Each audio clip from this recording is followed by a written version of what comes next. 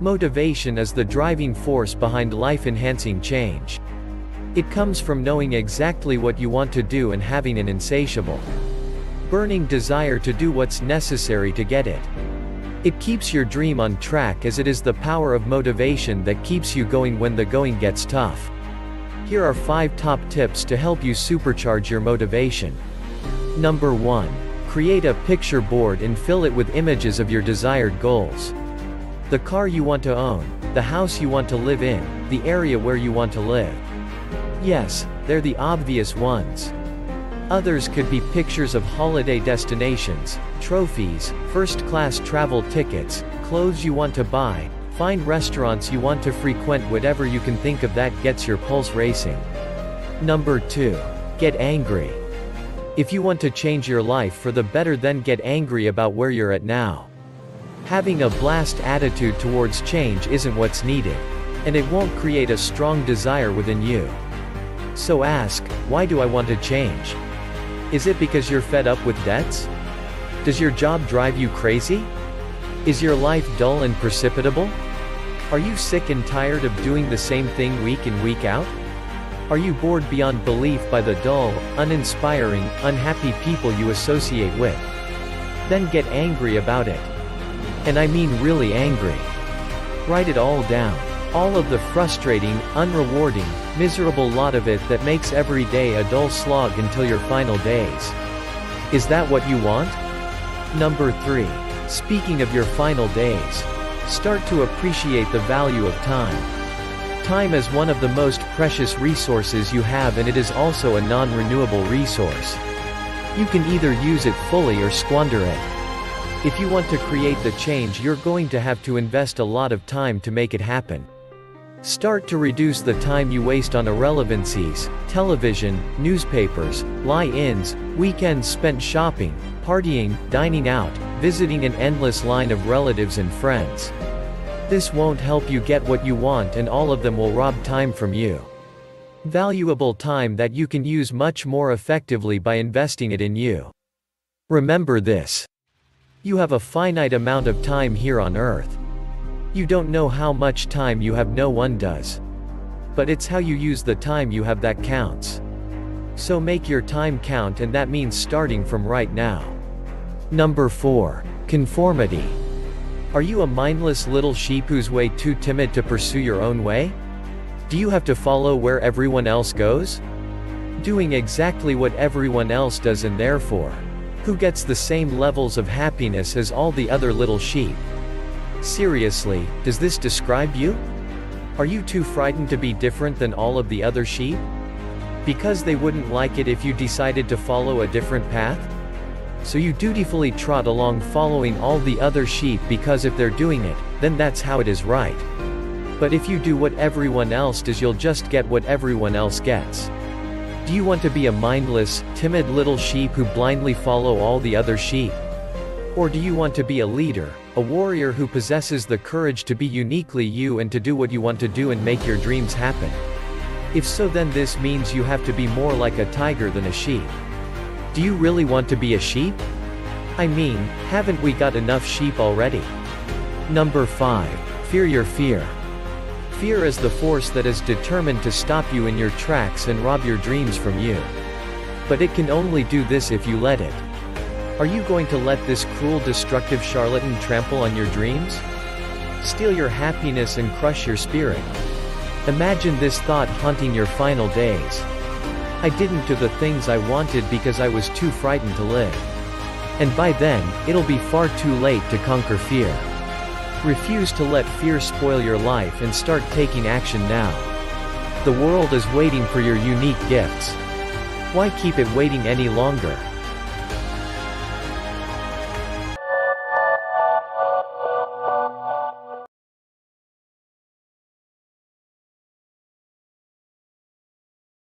Why do you stumble on the way to success?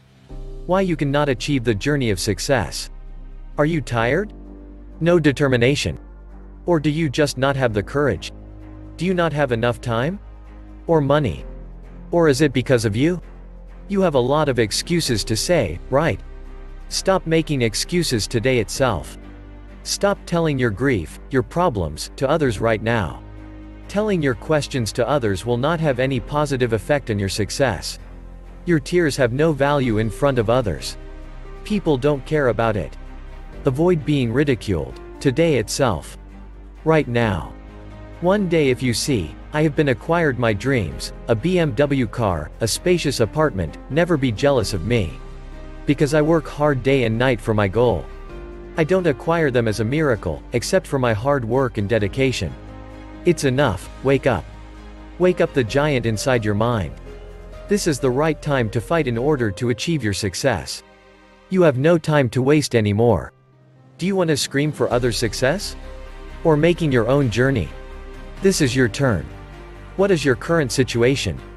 Start from there. Don't beg anything from anyone. Start with what you have. Start with where you stay. Start with how much you can effort. Do you need anything? Right. Work for it harder. There is no excuse. You have to work hard and achieve your targets. You have time. You have skills. You have knowledge. You have power. So what else? What are you waiting for? Do whatever you need. Remember that everything starts with a challenge. Nothing can do it easily. Nothing. Hardest things are at the end. Not in the beginning. You have to work for it. No one achieved his targets easily. They spend long ways. They sacrificed their happiness, freedom, asleep. You have to give up your comfort zone.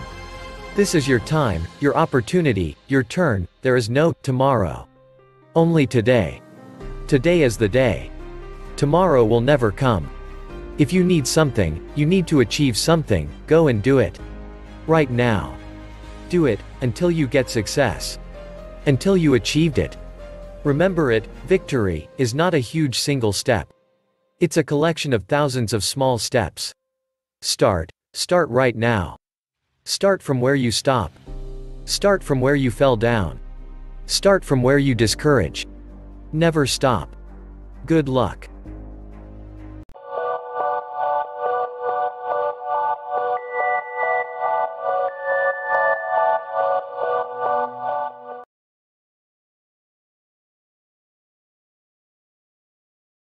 Amount of relevant information available.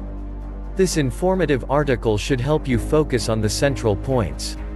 So how do you stay calm, composed, and maintain self-esteem in a tough environment?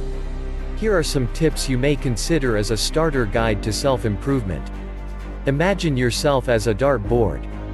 Everything and everyone else around you may become dart pins, at one point or another. These dart pins will destroy your self-esteem and pull you down in ways you won't even remember. Don't let them destroy you, or get the best of you. So which dart pins should you avoid? Dart pin number 1. Negative work environment. Beware of dog-eat-dog theory where everyone else is fighting just to get ahead.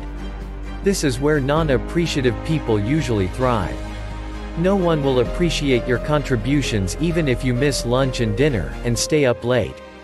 Most of the time you get to work too much without getting help from people concerned. Stay out of this, it will ruin your self-esteem. Competition is at stake anywhere. Be healthy enough to compete, but in a healthy competition that is. Dart pin number 2. Other people's behavior. Bulldozers, brown-nosers, gossip-mongers, whiners, backstabbers, snipers, people walking wounded, controllers, naggers, complainers, explorers, patronizers, suffers. All these kinds of people will pose bad vibes for your self-esteem, as well as to your self-improvement scheme. Dart pin number 3. Changing environment. You can't be a green bug on a brown field. Changes challenge our paradigms. It tests our flexibility, adaptability, and alters the way we think. Changes will make life difficult for a while. It may cause stress, but it will help us find ways to improve ourselves. The change will be there forever, we must be susceptible to it. Truthfully, the only difference between you and self-esteem experts is time. If you'll invest a little more time in reading, you'll be that much nearer to expert status when it comes to self-esteem. Dart pin number 4. Past experience. It is okay to cry and say ouch when we experience pain. But don't let pain transform itself into fear. It might grab you by the tail and swing you around. Treat each failure and mistake as a lesson. Dark pin number 5. Negative worldview. Look at what you're looking at. Do not wrap yourself up with all the negativities of the world. In building self-esteem, we must learn how to make the best out of worst situations. Dark pin number 6. Determination theory. The way you are and your behavioral traits are said to be a mixed end product of your inherited traits, your upbringing, and your environmental surroundings such as your spouse, the company, the economy, or your circle of friends. You have your own identity. If your father is a failure, it doesn't mean you have to be a failure too. Learn from other people's experiences, so you'll never have to encounter the same mistakes. Sometimes, you may want to wonder if some people are born leaders or positive thinkers. No. Being positive, and staying positive is a choice. Building self-esteem and drawing lines for self-improvement is a choice, not a rule or a talent. God wouldn't come down from heaven and tell you, George, you may now have permission to build self-esteem and improve yourself. In life, it is hard to stay tough, especially when things and people around you keep pulling you down. When we get to the battlefield, we should choose the right luggage to bring and armors to use, and pick those that are bulletproof. Life's options give us arrays of more options. Along with the battle, we will get hit and bruised. And wearing a bulletproof armor ideally means self-change. The kind of change which comes from within. Voluntarily. Armor or self-change changes 3 things: our attitude, our behavior, and our way of thinking. Building self-esteem will eventually lead to self-improvement if we start to become responsible for who we are, what we have, and what we do. It's like a flame that should gradually spread like a brush fire from inside and out. When we develop self-esteem, we take control of our mission, values, and discipline. Self-esteem brings about self-improvement, true assessment, and determination. So how do you start putting up the building blocks of self-esteem? Be positive. Be contented and happy. Be appreciative. Never miss an opportunity to compliment. A positive way of living will help you build self-esteem, your starter guide to self-improvement.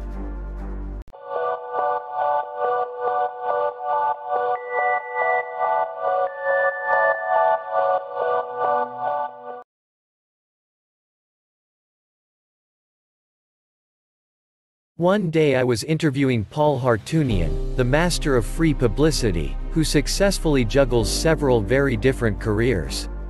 Paul commented, "People don't act because a lot of things are in front of them. I've gone to lots of seminars where there was so much information you were on information overload. The vast majority of people then froze.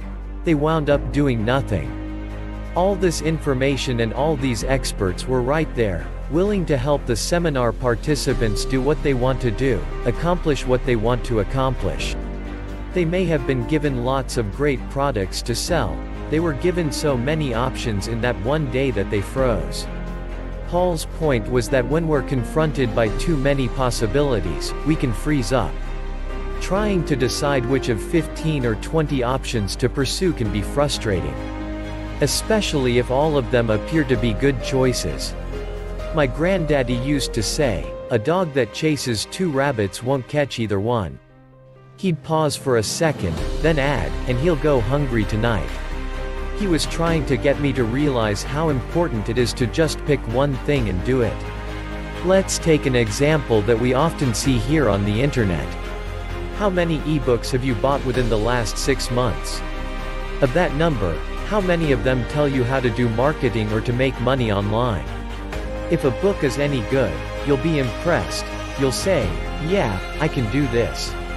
But then, after a few days, you'll read another really great sales letter. You'll feel that you really need the knowledge in this new offering. Then you'll buy yet another ebook. And you'll again be impressed. "Yeah, I can really do this." This cycle is being repeated over and over every day all around the internet. This may have happened to you. I've done it. Lots of people have. So there you sit with perhaps dozens of books, all good, dozens or even hundreds of affiliate offerings, some excellent, and page after page of website ideas, all interesting. In fact, you've got so many options that you may not know what to do first.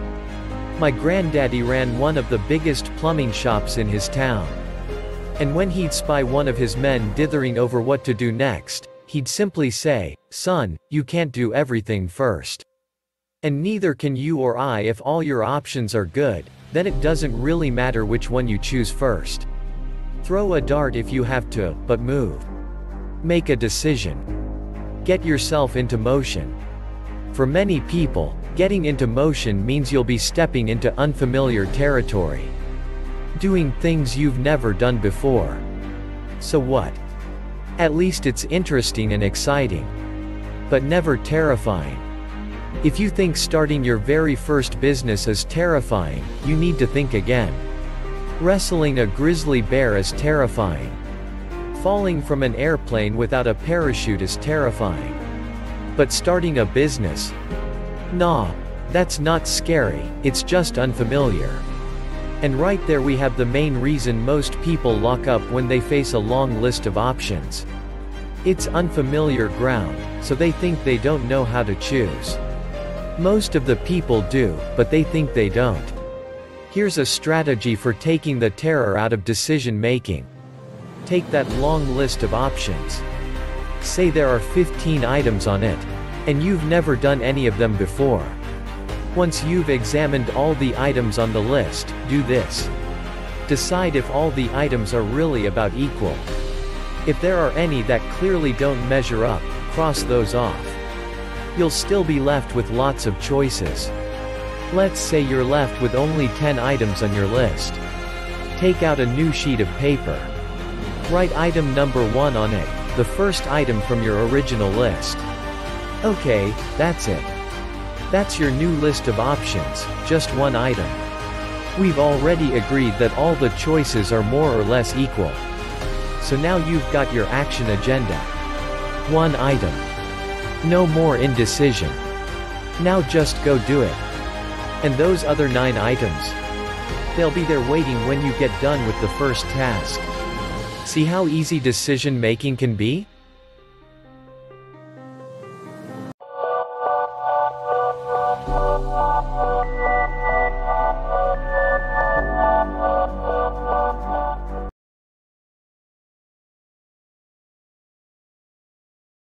Recently I was asked this question. I know how I want to feel much different than I do now. How can I vibrate my ideal feeling when my current feelings are very low? This student was realizing that when the distance between your ideal feeling and your current feeling is too great, it doesn't feel very good. Immediately a picture began to take shape in my mind and I asked this student to imagine a timeline, which looks like barbells with her default feeling on the left and her ideal feeling on the right. Then I asked her to place a minus sign under the default feeling and the plus signs under the ideal feeling. Take a moment to draw this diagram on a piece of paper. Now, close your eyes. Take a deep breath and really feel your ideal feeling. Such as love, joy, excitement, or playfulness. Open your eyes and count to 3. Then close your eyes and notice how you are feeling right now. Come back to your timeline and place an X, about 1/3 road of the way from the left. And place a second, by, 1/3 road the distance from the right. Underneath the first X, put a single plus sign and under the second X, put 2 plus signs. Now, close your eyes and let yourself feel what it feels like to be 1/3 road of the way closer to your ideal feeling. You're almost there, aren't you? Take a deep breath, close your eyes, and imagine you are 2/3 RDS there. How does that feel? Attainable? Hopeful? Possible? If the distance between your desired feeling and your current feeling is shorter, it feels better. Play around with this idea. It's one way to raise your vibration incrementally.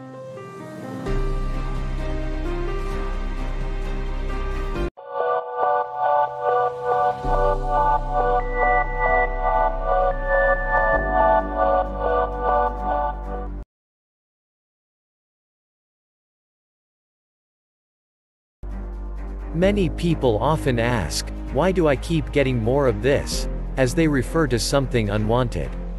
The answer is always the same: you get what you vibrate. In other words, whatever you give your attention, energy, and focus to, you'll get more of it. I hear people say, but I'm not giving attention, energy or focus to this and I keep attracting more of it. Or, I know what I want, but keep attracting this, pointing to what they don't want. There are a few things to check out if you are curious about why you keep attracting things that you don't want. Remember, the answer is always the same. You get what you vibrate. So, the challenge is to find out what you are doing to create this attention, energy, or focus to this issue. Here is a quick check-off list to help you determine what you might be doing to attract more of what you don't want. Number 1. Are you saying what you don't want by using don't, not, and no? Number 2. Are you complaining or worrying about what you don't want? Number 3. Are you observing what you don't want? In your observation of what you don't want, at that moment, you are giving it attention, energy, and focus, thus attracting more of it. Just by observing it, you are offering a matching vibration to it. And law of attraction, which is obedient in every moment, will unfold more of that vibrational match into your life. When you open your wallet and see how much money you do or don't have, then you offer the same vibration. When you open your client or customer file cabinet, you observe how many clients you do or don't have. And again, in your observation, you offer the same vibration, thus the observation cycle continues. It's easy and quick to change your focus from what you don't want to what you do want. Each time you notice you are giving attention to what you don't want, ask yourself, so, what do I want? Create one clear statement about what it is that you do want and spend a few moments focusing on that thought. You can only hold one vibration at a time, and this easy exercise ensures that you are now focused on what you do want. Remember, observing what you don't want will cause you to offer the same vibration to it, and you will attract more of the same. Observing what you do want creates a matching vibration within you to your desire, so that the law of attraction can bring you more of the same.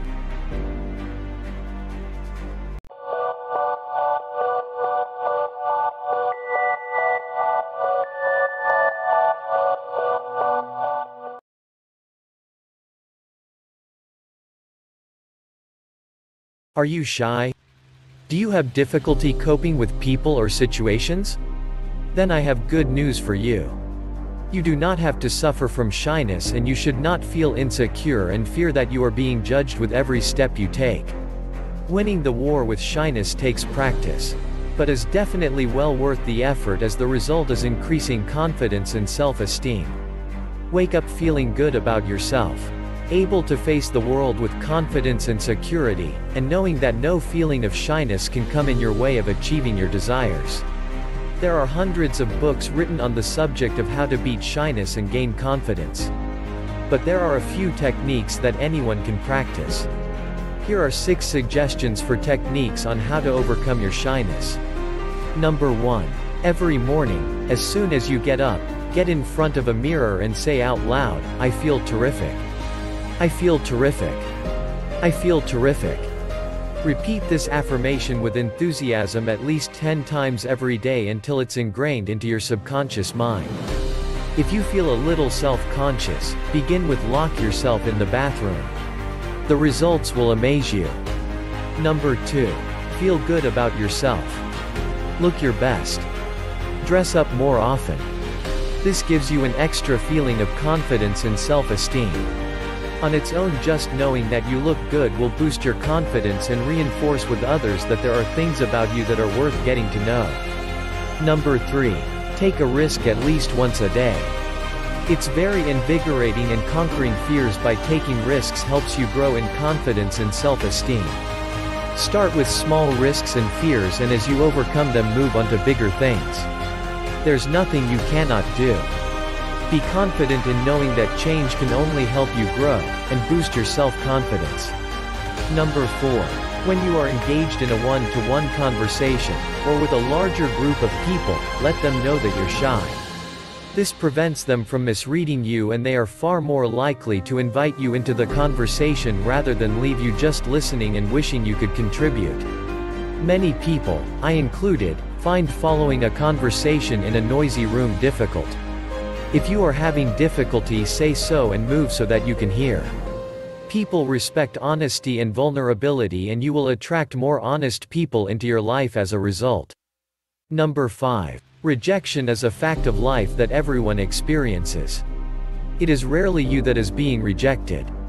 If you are rejected, for example, if you ask someone for a date, remember that everyone has different likes and dislikes. You may be attracted to one type of person and not others. The same applies to other people, and you are probably just not their type. That does not devalue you in any way. Accept this and know that you will get over it. Never take it personally, and keep in mind that if people reject you, it is because of their own likes and dislikes and not because of who you are.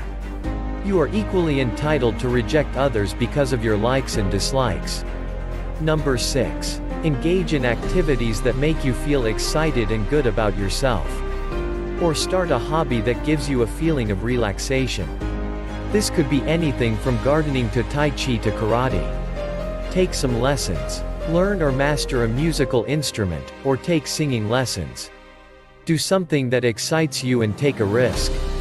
Exploring things that make you feel excited is a great antidote for shyness.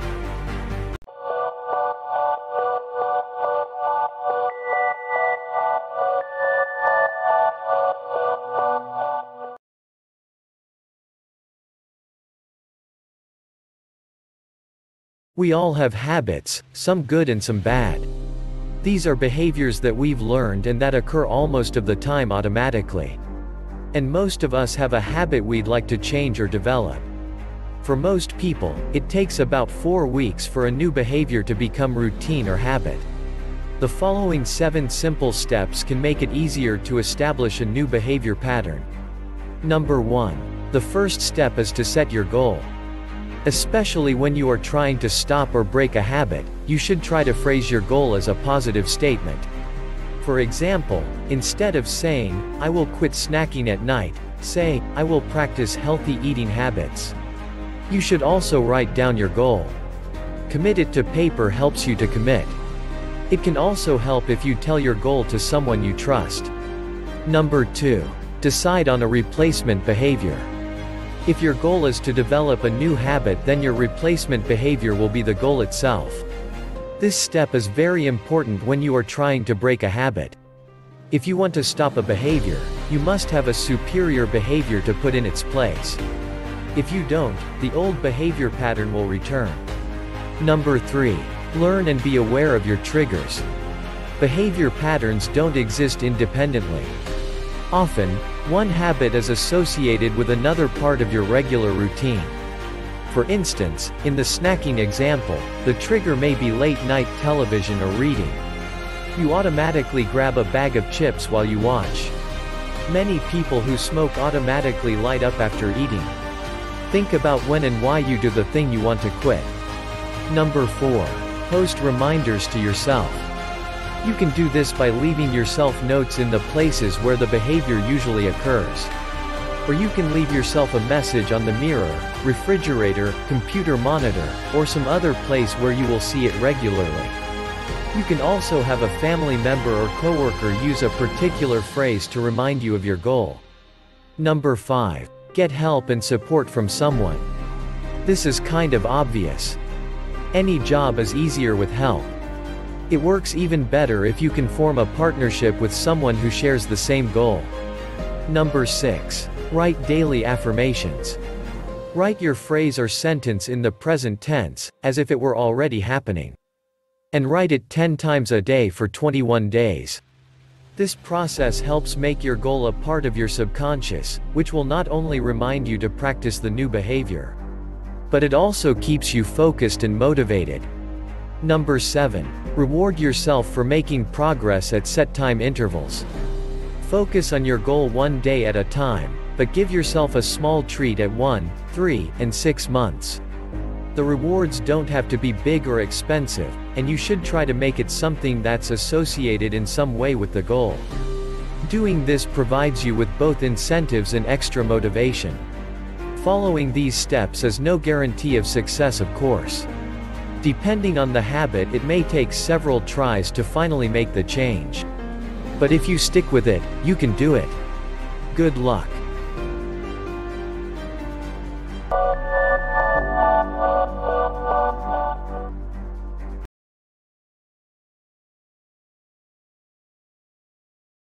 Survival is one of the most demanding and challenging issues that we face as humans. Survival challenges us through many different issues such as child abuse, sexual abuse, birth, death, job loss, health problems, low self-esteem, relationship ups and downs, parenting, deceptions, breakdowns, poverty, natural disasters, education, addictions, and even our own desires to be strong. Survival comes in little packages and it comes in enormous boxes. It appears when we least expect it, never letting us prepare for the battle. It hides around corners, waiting to pounce on us. It is constantly testing our inner powers and strength. To live is to survive, and without survival, you have no life. Survival is a choice. If you choose to survive, you must fight hard. If you choose to not survive, you will die. Simple. Survival will change who you are many times.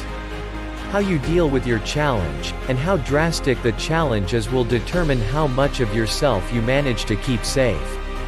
A couple of common phrases that we run into many times in our day is, "Only the strong survive," and "What does not kill us will only make us stronger." These are very good survival attitudes to practice. We need to be strong to survive. It takes pure guts to survive and move forward in any situation. It takes having total control of your thoughts, which is one of your best weapons in the battle of survival. It demands consistent striving to reach your goals, stopping at nothing to meet your destiny. I emphasize the importance of strength when battling the war of survival. To be strong is to be able to stand your ground and hold onto your inner beliefs, which will be your best strategy to win the game.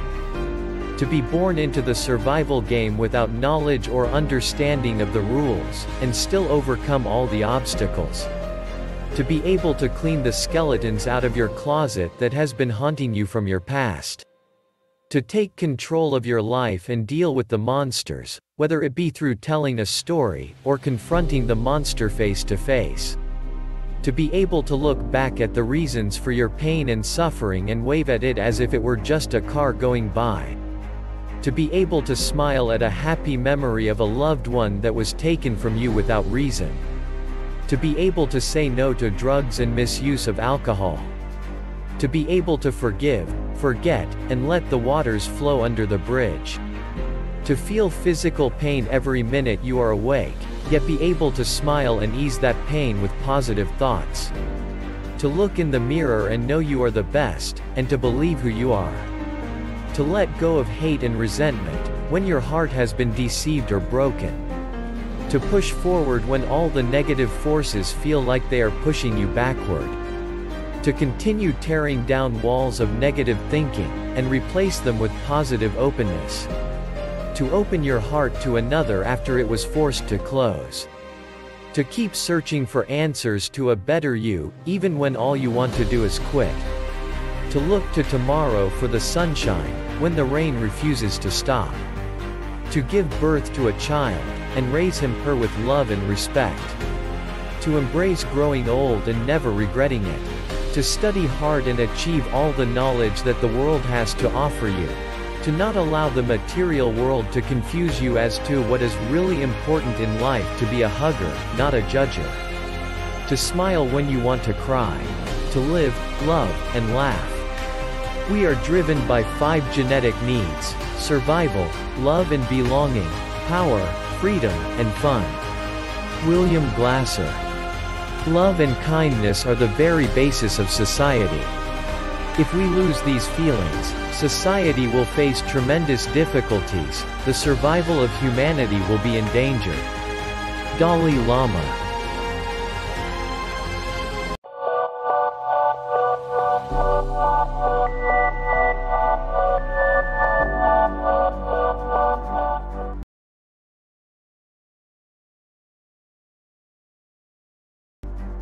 Living in our world today can be very stressful.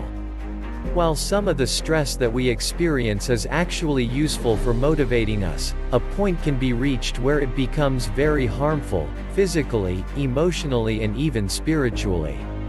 Knowing how to manage and even reduce the harmful effects of stress on a daily basis, of staying balanced and centered as we encounter the many stressors of everyday living, is crucial to our well-being. Among other things, taking care of ourselves will necessarily involve us nurturing our physical body, of eating healthy foods, of exercising. Learning how to take care of ourselves in this respect is also very important for everyone, as our experience of stress can and does affect others as well. Learning how to take care of ourselves also involves making appropriate distinctions about ourselves, others, and life in general. One distinction that is crucial for our well-being is realizing how and from where much of our stress is primarily generated. While some of the stressors that we face are a part of what it is to be a human being, much of the stress that we experience is of our own creation. A great deal of the stress that we experience has its origin in our own personal story and the meaning we make about life, in the thoughts that we think. Once we understand that we are truly the cause in the matter, that we are responsible for the thoughts that we create or invent, and that it is from these thoughts that much of our stress is generated, then and only then will we begin to be able to truly manage our stress and have the power to live the life that we want and love. Blaming others or situations for that which we experience will only limit our power, lead to frustration, and eventually a great deal of stress. Becoming present to the fact that we have a tendency to constantly evaluate, judge, and even blame others, and especially ourselves, is very important. How we conceive of others and ourselves in this respect will make a huge difference in our experience of life. For example, for some, much of their life is spent attempting to make others and themselves wrong. Wrong for what they think and do, wrong for what we think and do. Once we make another wrong, especially ourselves, anger, anxiety, guilt, frustration, and even sadness will eventually follow, and with it a great deal of stress. A simple truth is that as human beings we are all doing the best that we can at any given moment. If we or others knew differently, we would behave differently. Another simple truth is that we are perfect, whole and complete just as we are. It is our story about ourselves that does not allow us to truly experience our own completeness. Making mistakes in life does not make us wrong or flawed in some way, but only presents us with feedback and valuable opportunities for growth. Becoming present to how we make ourselves wrong, of how we put ourselves down, allows us an opening to realize that we are not what we do or think. Our true self is something much different. Becoming present to our attempts to make others and ourselves wrong in some manner will also create a cleaning for us to begin to think, feel, and behave differently. Once we fully realize that we are perfect, whole and complete just as are, we will bring forth into our lives experiences that will truly empower us and others. It will be at this point that we will begin to authentically take care of ourselves. Taking care of ourselves in this respect will also involve taking care of our true self, of unconditionally loving ourselves completely. It is only when we truly love and accept ourselves, as we are, in the present moment that we will be able to do so with others. We always think, feel and behave towards others as we think, feel and act towards ourselves.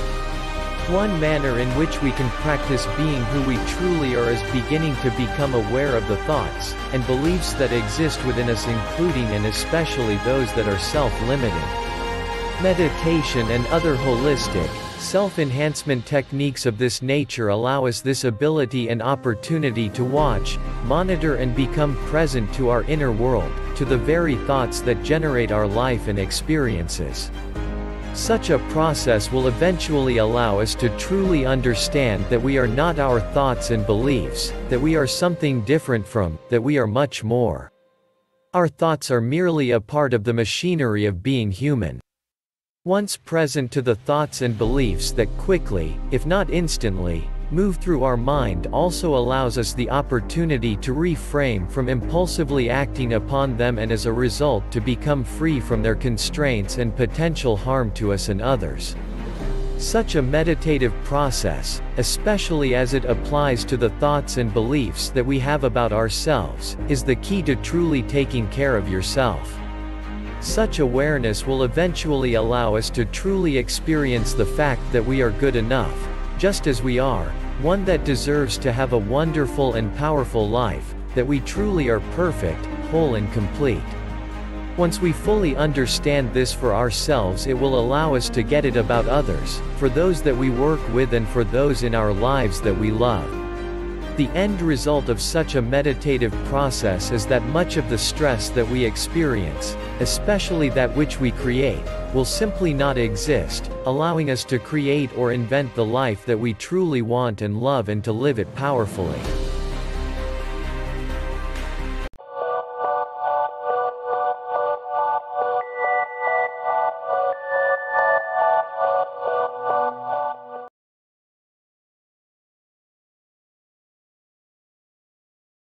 If you are an entrepreneur, you know that your success cannot depend on the opinions of others.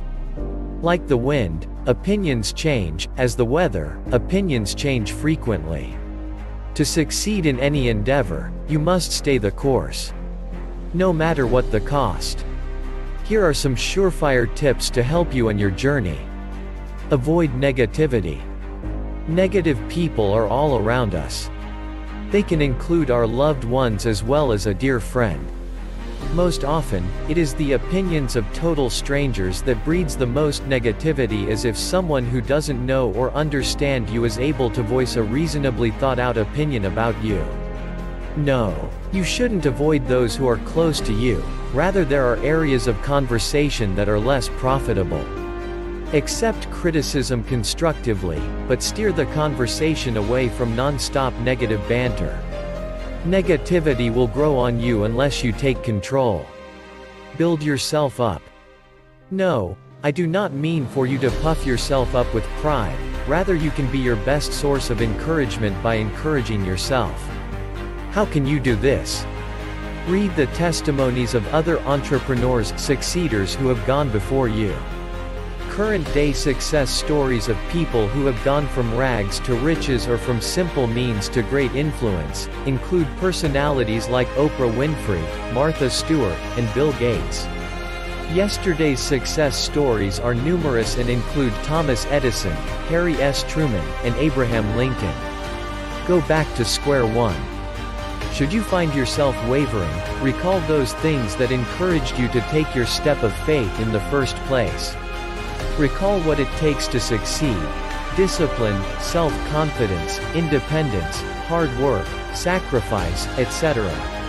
Look forward to the anticipated results: a good income, independence, a job you love, etc. Finally, remember the worst job you ever worked.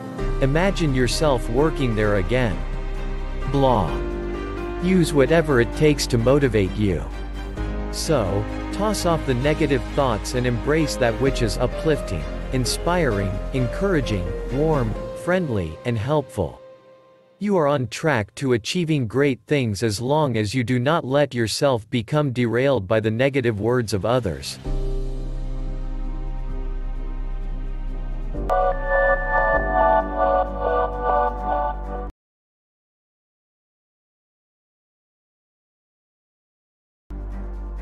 know what one of the key secrets of success is? What makes people successful in business, sport, or any other aspect of their lives? Let me come back to that in a minute. Ever since I discovered that I wasn't invincible and that my body would fall apart over time, I've been a member of a gym. I've attended regularly over the past 15 years and my body deterioration is almost being kept in check. However, I've always noticed a lot of new faces at the gym, some of which seem to disappear over a short period of time. Most gyms and health clubs have a high turnover of members, or churn, as the marketing people like to call it. One club I know of loses around 50 members a month and has to work hard to sign up that number just for the business to stand still. It's not that these gyms offer a poor service, on the contrary.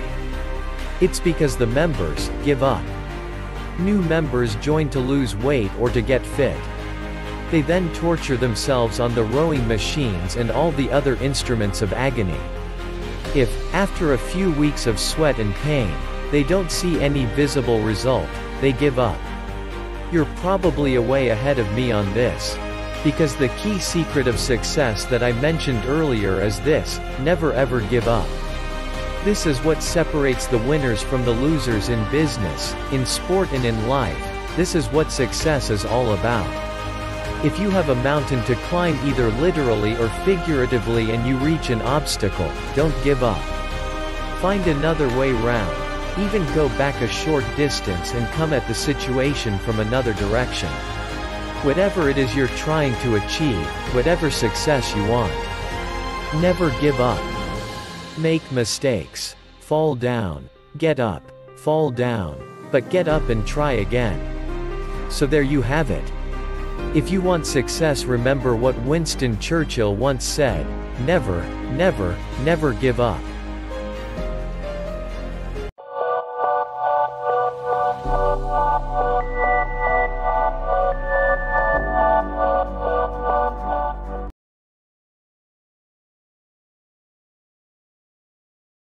Water, the liquid that sustains nature. It will be very difficult for us to find a living being who does not need water. Have you observed water anytime? Yes, I know that you take a bath in water, wash yourself with water, drink water many times a day, but what I am asking is, have you observed water? Take a glass of water and look at it carefully. It is transparent. It has no taste. It mixes with most of the materials and it takes every color given to it. That is water. And that is why waterfalls are so charming. The speed of falling water itself is a great freshener. Why does that make us feel good? Is it the power of the fall, or the great volumes of water that falls non-stop? The whole atmosphere feels clean near a waterfall.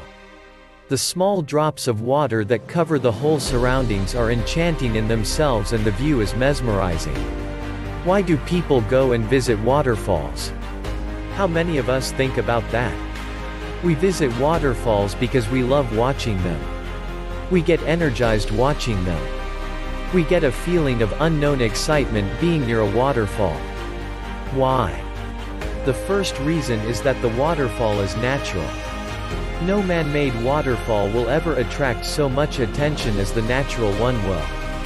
We are after all products of nature and carry the genes of forefathers who lived in jungles. The second reason is the sense of purity we feel near a fall. That and the power, the velocity of the fall, copious amount of water going down at every moment. That takes us away from our worries and attracts us to itself. Come watch me. Look at my power, look at my innocence, and look at the non-stop motion. I never get tired. I have been going on like this for centuries and will continue like this. From infinity to infinity. That is the message of waterfalls. The waterfalls motivate us to work untiringly. The message they give is simple: work ceaselessly without thinking of any support from anyone. Be on your own and work. One day the world will come to watch you. Get inspired by the waterfalls next time you see one. Do you need to take full control of your life and achieve anything you can imagine? Find our recommended unique life-changing program by visiting the first link in the description area. Nothing will change unless you change first. This is your chance to take action and make your life change. Become the grand architect of your universe. Are you interested in the law of attraction? Do you need to be successful in your life by using the power of the law of attraction? Enroll 28 days to creating a supercharged powerful law of attraction routine that will rid you of your stress and anxiety, while fueling your mindset for success and finally achieve the results you desire. Find the link in the description area.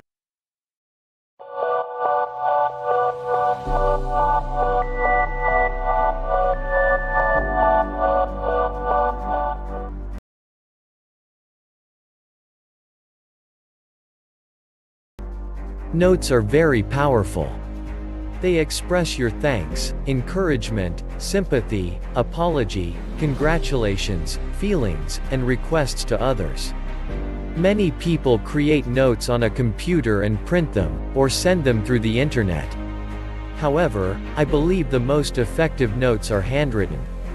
A handwritten note is personal and rare. Due to this, it will be given more attention by the reader and have maximum impact. A few weeks ago I was in Michigan for my dad's funeral. While there I attended my mom's church on Sunday and met her pastor for the second time. While talking to him, I learned that his mother died a few months ago and his dad was critically ill.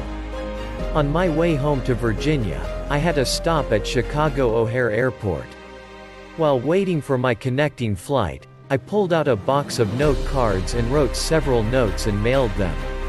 One of those was an encouraging note to my mom's pastor. I found out later that he was so touched by the note that he took it to his church and read it at a meeting. He made it clear to those in attendance how much of an encouragement it was to him.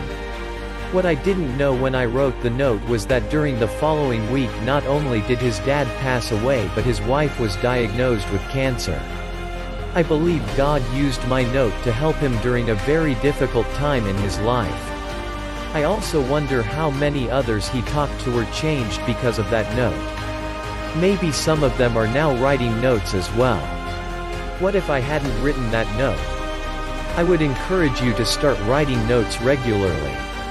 What a simple way to influence people's lives in a positive way. If you are concerned about how to get started, the following 2 books on the subject have been the most useful to me. The Art of the Handwritten Note, A Guide to Reclaiming Civilized Communication, by Margaret Shepard. Business Notes, Writing Personal Notes That Build Professional Relationships, by Florence Isaacs. Get a note card, pen and stamp. Write a note to someone who has been on your mind today. Only God knows how much that person, and the world, will change for the better due to the few minutes you take out of your busy schedule to write a few sentences.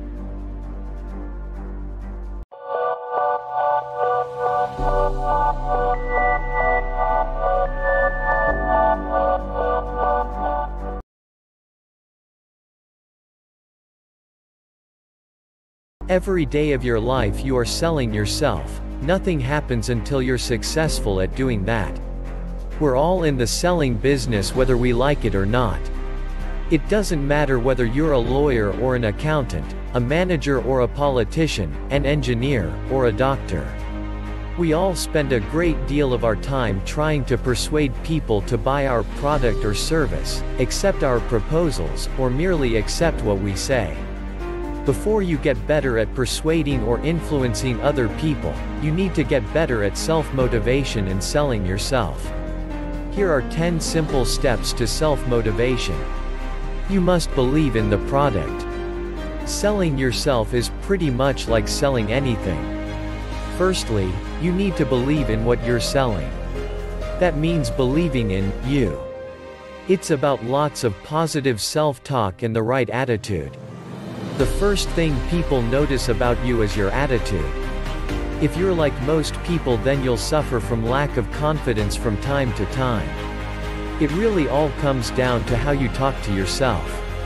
The majority of people are more likely to talk to themselves negatively than positively. This is what holds them back in life.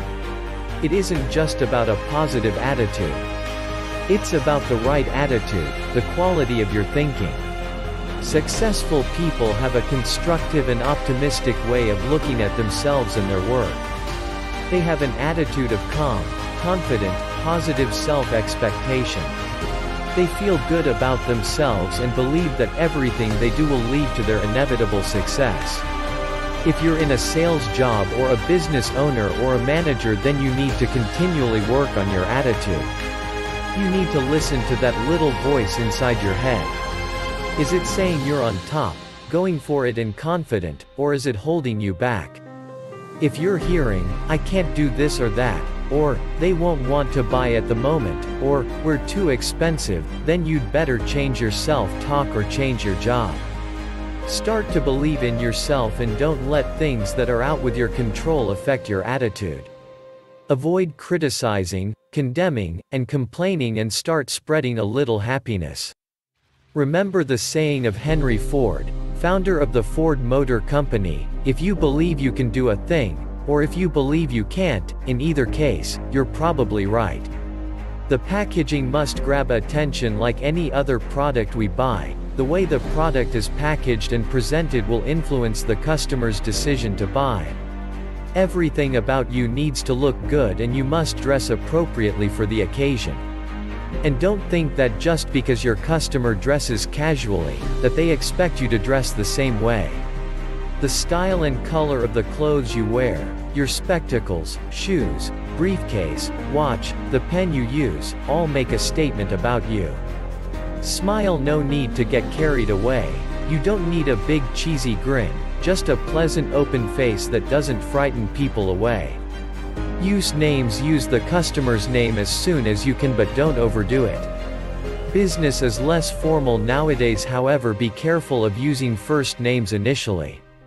Make sure your customer knows yours and remembers it. You can do the old repeat trick: "My name is Pagani, Oliver Pagani," or "My name is Oliver, Oliver Pagani." Watch the other person. What does their body language tell you? Are they comfortable with you, or are they a bit nervous? Are they listening to you, or are their eyes darting around the room? If they're not comfortable and not listening, then there's no point telling them something important about your business. Far better to make some small talk and, more importantly, get them to talk about themselves. It's best to go on the assumption that in the first few minutes of meeting someone new, they won't take in much of what you say. They're too busy analyzing all the visual data they're taking in. Listen and look like you're listening. Many people, particularly men, listen but don't show that they're listening. The other person can only go on what they see, not what's going on inside your head. If they see a blank expression, then they'll assume you're out to lunch. The trick is to do all the active listening things, such as nodding your head, the occasional "aha," and the occasional question. Be interested. If you want to be interesting, then be interested. This really is the most important thing you can do to be successful at selling yourself. The majority of people are very concerned about their self-image. If they sense that you value them, that you feel that they're important and worth listening to, then you effectively raise their self-image. If you can help people to like themselves, then they'll love you. Don't fall into the trap of flattering the other person, because most people will see right through you and they won't fall for it. Just show some genuine interest in the customer and their business, and they'll be much more receptive to what you say. Talk positively. Don't say, "Isn't it a horrible day?" or "Business is pretty tough at present," or anything else that pulls the conversation down. Say things like, "I like the design of this office," or "I've heard some good reports about your new product." Mirror the other person. This doesn't mean mimicking the other person. It just means you speaking and behaving in a manner that is similar to the customer. For example, if your customer speaks slowly or quietly, then you speak slowly or quietly. Remember, people like people who are like themselves. Warm and friendly. If you look or sound stressed or aggressive, then don't be surprised if the other person gets defensive and less than willing to cooperate.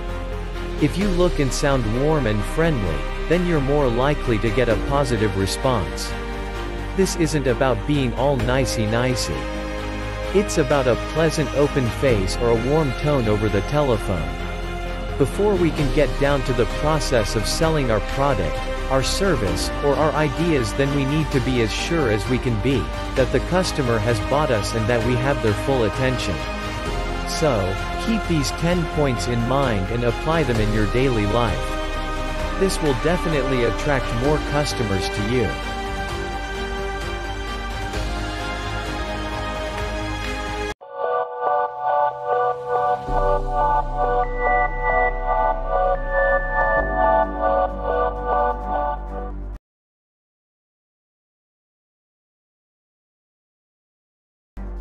Fact: success is something of which we all want more. Fact: most people believe that success is difficult. Fact: they're wrong, it's not. Success isn't really that difficult. There is a significant portion of the population here in North America that actually want and need success to be hard. Why? So they then have a built-in excuse when things don't go their way. Pretty sad situation, to say the least. For those of you who are serious about having more, doing more, giving more and being more, success is achievable with some understanding of what to do, some discipline around planning and execution of those plans, and belief that you can achieve your desires. The truth about success. The first thing to remember about success is that it is a process, nothing more, nothing less. There is really no magic to it, and it's not reserved only for a select few people. As such, success really has nothing to do with luck, coincidence or fate. It really comes down to understanding the steps in the process and then executing on those steps. There are basically 6 key areas to higher achievement. Some people will tell you there are 4, while others may tell you there are 8. One thing for certain though, is that irrespective of the number of steps the experts talk about, they all originate from the same roots. From my perspective then, here are the 6 key steps. Number 1. Making the decision. Number 2. Clarity, developing the vision. Number 3. Focus, having a plan. Number 4. Commitment, understanding the price and having the willingness to pay that price. Number 5. Belief, believing in yourself and those around you. Number 6. Taking action, practice, ready, fire, aim. Making the decision. If success is a process with a number of defined steps, then it is just like any other process. So, what is the first step in any process? Making a decision to do something. This is the first step. We all know that nothing moves until someone makes a decision. The first action is always in making the decision to proceed. This is a fundamental step, which most people overlook. So, make the decision to move forward. Commit your decision to paper, just to bring it into focus. Then, go for it. Clarity. Having clarity of purpose and a clear picture of what you desire is probably the single most important factor in achievement. Why is clarity so important? Without clarity, you send a very garbled message out to the universe. We know that the law of attraction says that we will attract what we focus on, so if we don't have clarity, we will attract confusion. Consider the following analogy. You are going on a cruise, but when the ship sets sail, you discover it has no rudder. What happens? One of 3 things will occur. Number 1. You will sail along until you collide with an immovable object, after which you will sink to the bottom. Number 2. You will run aground and become hopelessly stuck in the mud. Number 3. You will drift aimlessly until you arrive back at the original dock. Trying to go through life without clarity is similar to sailing a rudderless ship. No good thing can or will happen. The sad thing is the majority of people have no clue about what they truly want. They have no clarity. When asked the question, responses will be superficial at best, and at worst, will be what someone else wants for them. So how do we get clarity? Simply by asking ourselves lots of questions. What do I really want? What does success look like to me? Why do I want a particular thing? How will this achievement change my life? How can I use this success to make a difference for others? Introspection is the trick. Understand what you want, why you want it, and what it will do for you. This is a critical factor, and as such, is probably the most difficult step. For this reason, most people never complete this aspect, then wonder why life is so difficult. Once you have a clear understanding of what you want, it is critical that you engage in goal setting, specifically setting SMART goals. SMART is an acronym for specific, measurable, achievable, realistic, and time-sensitive. SMART. Knowing what you want and setting SMART goals as mileposts on your quest cannot help but give you clarity. Focus. Focus is having the unwavering attention to complete what you set out to do. There are a million distractions in every facet of our lives. Telephones and email, clients and managers, spouses and kids, TV, newspapers and radio. The distractions are everywhere, and endless. Everyone wants a piece of us, and the result can be totally overwhelming. So, how can we stay on course with all the distractions in our lives? Willpower is a good start, but it's very difficult to stay on track simply through willpower. The best way is to develop and follow a plan. Start with your goals in mind and then work backwards to develop the plan. What steps are required to get you to the goals? Make the plan as detailed as possible. Try to visualize and then plan for every possible setback. Commit the plan to paper and then keep it with you at all times. Review it regularly and ensure that every step takes you closer to your vision and goals. If the plan doesn't support the vision, then change it. Along with your plans, you should consider developing an action orientation that will keep you motivated to move forward at all times. This requires a little self-discipline, but is a crucial component to achievement of any kind. Before starting any new activity, ask yourself if that activity will move you closer to your goals. If the answer is no, you may want to reconsider doing it at that time. I coach my clients to practice the 3 Ds: defer, delegate, or delete. Can the particular activity be done later? Defer it. Can it be done by someone else? Delegate it. Does it need to be done at all? If not, consider deleting it. Posing these questions will help to keep you focused on what is truly important. Commitment. Commitment is something that comes from understanding that everything has its price and then having the willingness to pay that price. This is important because nobody wants to put significant effort into something, only to find out after the fact that the price was too high. The price is something not necessarily defined as financial. It could be time, effort, sacrifice, money, or perhaps something else. The point is that we must be fully aware of the price and be willing to pay it, if we want to have success. Belief. This is perhaps the single biggest obstacle that all of us must overcome in order to be successful. We all carry a lot of baggage, thanks to our upbringing. The majority of people carry with them an entire series of self-limiting beliefs that will absolutely stop and hold them back from success. Things like, I'm not good enough. I'm not smart enough.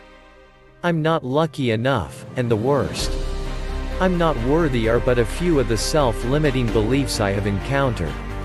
We carry them with us like rocks in a knapsack, and then use them to sabotage our success. So, how twisted is that? The old expression is absolutely true: whether you think you can or you can't, you're right.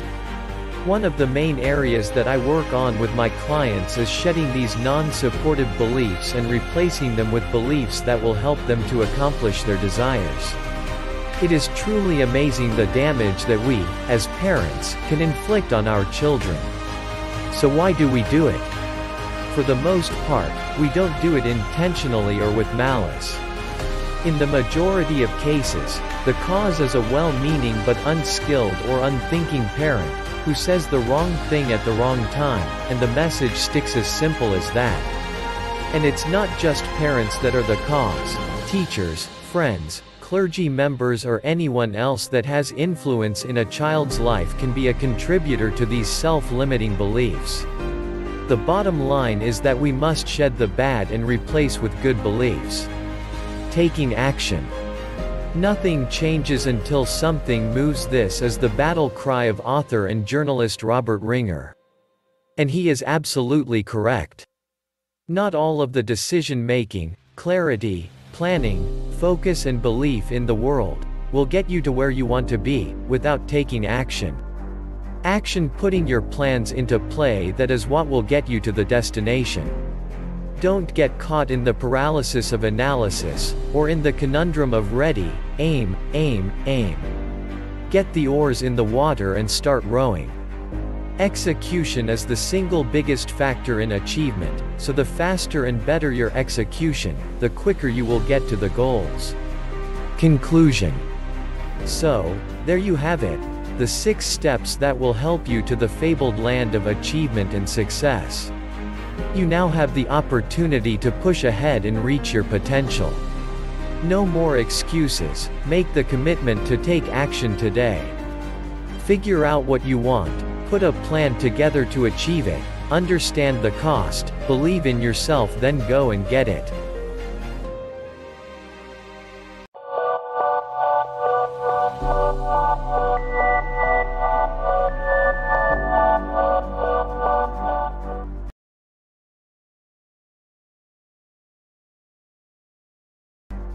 What are the 3 keys to self-improvement and motivation? Number 1. Inspiration. Inspiration is critical to staying motivated and improving oneself. If you are not interested in your business, your motivation level will never be high and you will not be able to sustain interest for very long. Take an honest look at your inspiration level. Are you excited about going to work, or is it an obligation? You would be surprised at the number of people who choose a business that looks good on paper, but in reality, does not interest them in the least. These individuals will grow weary and uninterested pretty quickly because they have no inspiration or passion to sustain them during the difficult times they will encounter as a small business owner.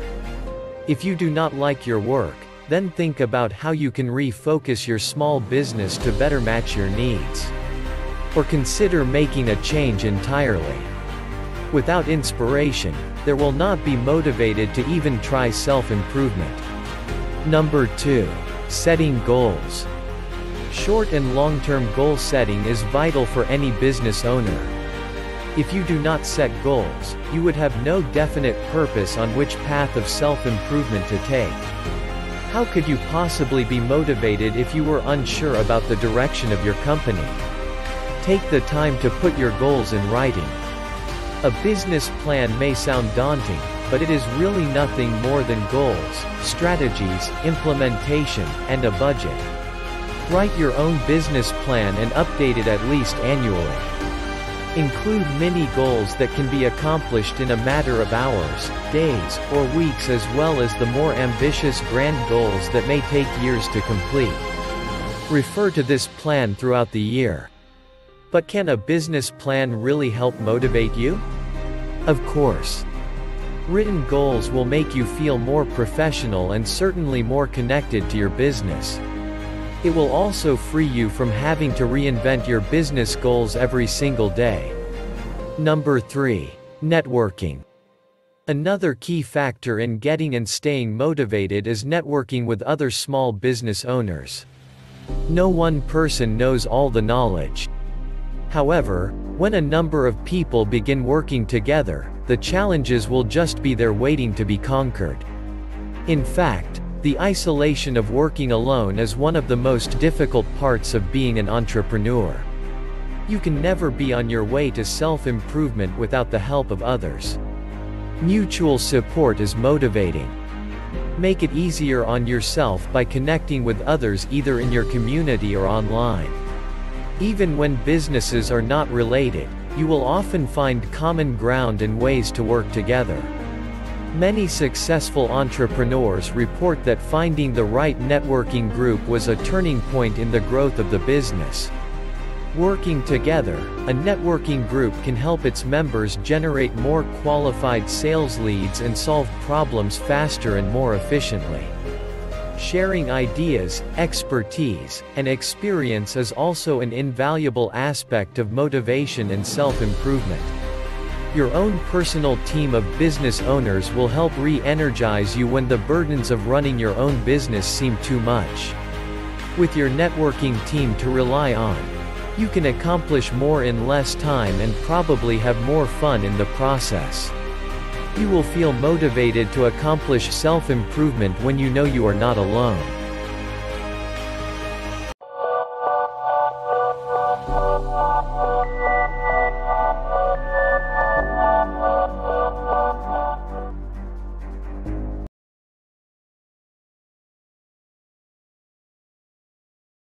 At every moment you can tell if the vibration that you are sending is either a positive one or a negative one, by identifying the feeling you are experiencing. At every moment you have a feeling, and that feeling is causing you to emit or send off a vibration, and in the vibrational world there are only two kinds of vibrations: positive or negative.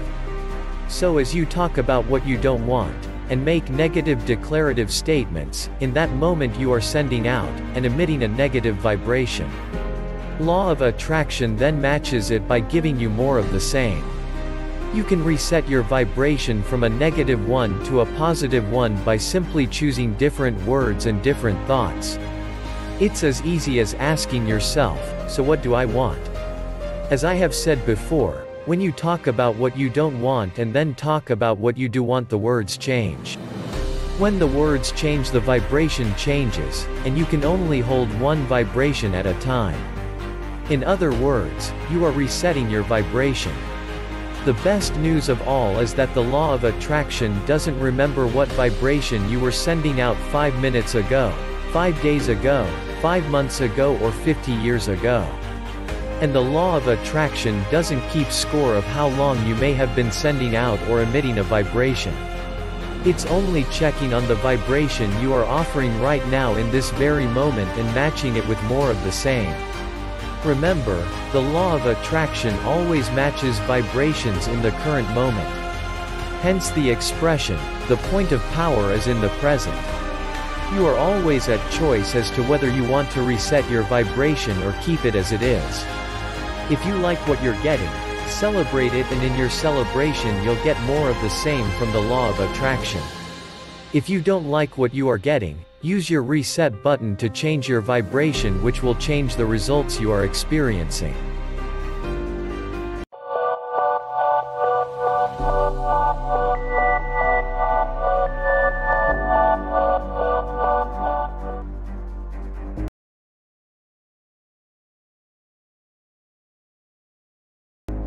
Keep them euphoric. 5 more ways to turbocharge employees. These are 5 additional ways that you can successfully create an encouraging work environment while increasing employee. Number 1. Distinguish your employees. It is essential that you empathize with your employees. Know about their family, know about what they do after hours, what interests them. This is not meant to be prying into an employee's personal life, but knowing an employee can help you to resolve what motivates that employee.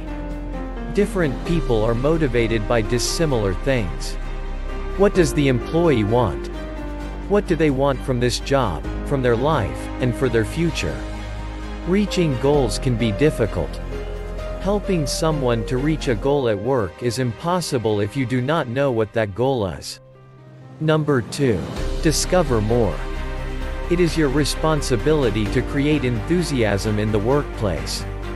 Therefore, it is up to you to continue to study innovative ways to spur employees to action. You might opt to take classes that offered as short courses at HR firms or online universities. This will give you a fabulous opportunity to continue to learn new ways to stimulate your employees. Number 3. Splurge a special time with your employees. Take a few minutes out of your day to just talk with your employees.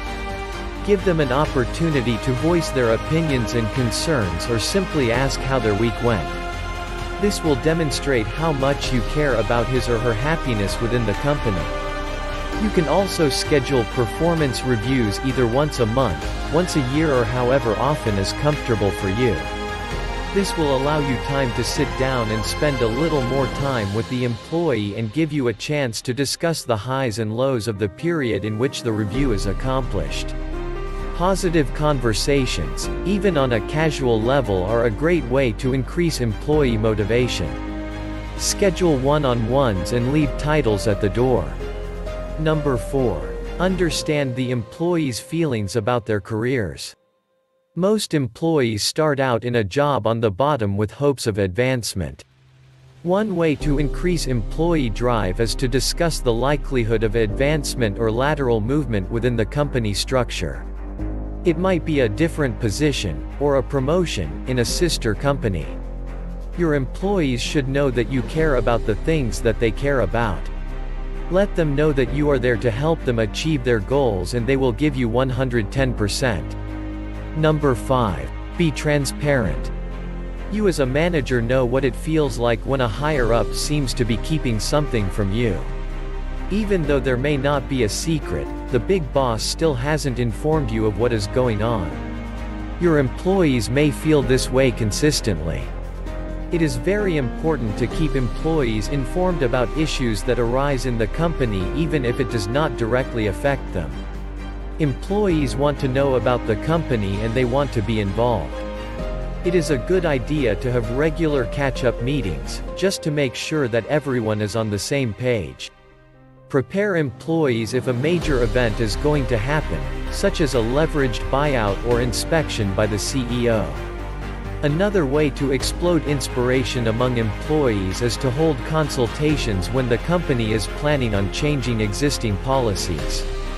Invite feedback from the employees and ask if they have any ideas about how to resolve the issue. You as a manager holds the keys to create a work environment that's beneficial for the company and employee growth. Sun Tzu asserts that you are only as strong as your weakest link. Increasing motivation among employees will make each link a little stronger and forge a tougher backbone for the company.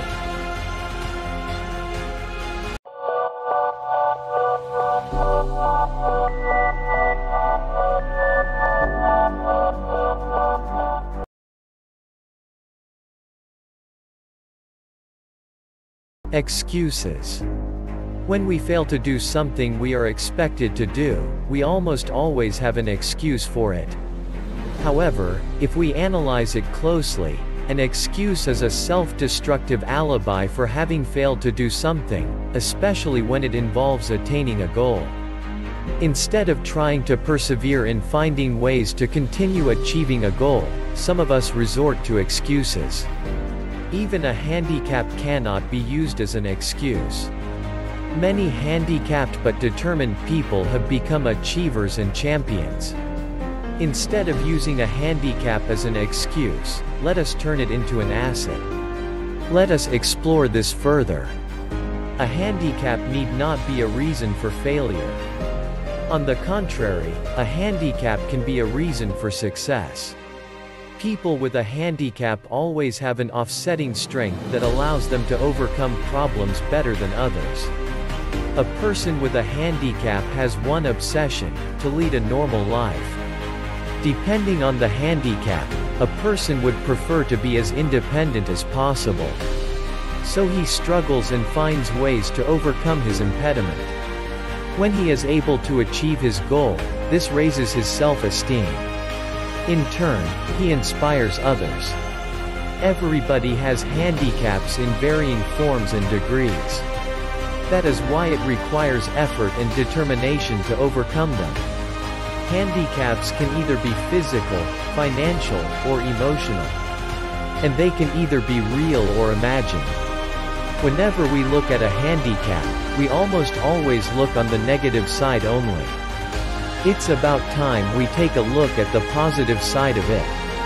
The positive side may be the difficult side, but it's the one worth looking into. It is the side that is going to lead us to excel in life. If you think your handicap is physical, like having a weak body, you can counteract this through proper diet and training exercises. As long as the physical parts of your body are intact and mobile, there's no reason why you cannot make it strong and useful. Why? For example, even those without a leg can be made to walk or run normally. With the advancement of science, artificial legs can help a handicapped function with great mobility. If your handicap is financial, then the more reason you have to rise above your present status. And if your financial status limits your educational attainment to improve your life, the school is not the only place to learn. Certainly, there are help centers to get you started even from zero levels. Once you are initially warmed up with the basics of an education, the rest is up to you. Make use of libraries. Once you are educationally equipped, use your brain and come up with creative ideas to improve your life. If you are emotionally disturbed with negative thoughts, it is like you are sitting on a chair with wobbling legs. Try sitting on a chair with sturdy legs. Meaning, look at the bright, positive side of life. Put aside negativity and start thinking positively. The only one who can stop you is yourself. If your handicap is a combination of any of the physical, financial, or emotional type, congratulations. You should strive more to overcome them because of a double layer of perseverance results in more than double the achievement. Where the odds are greater, the prize gets much bigger. After all the efforts you have exerted, the prize of success shall be a well-deserved one. So what's your excuse for not being successful?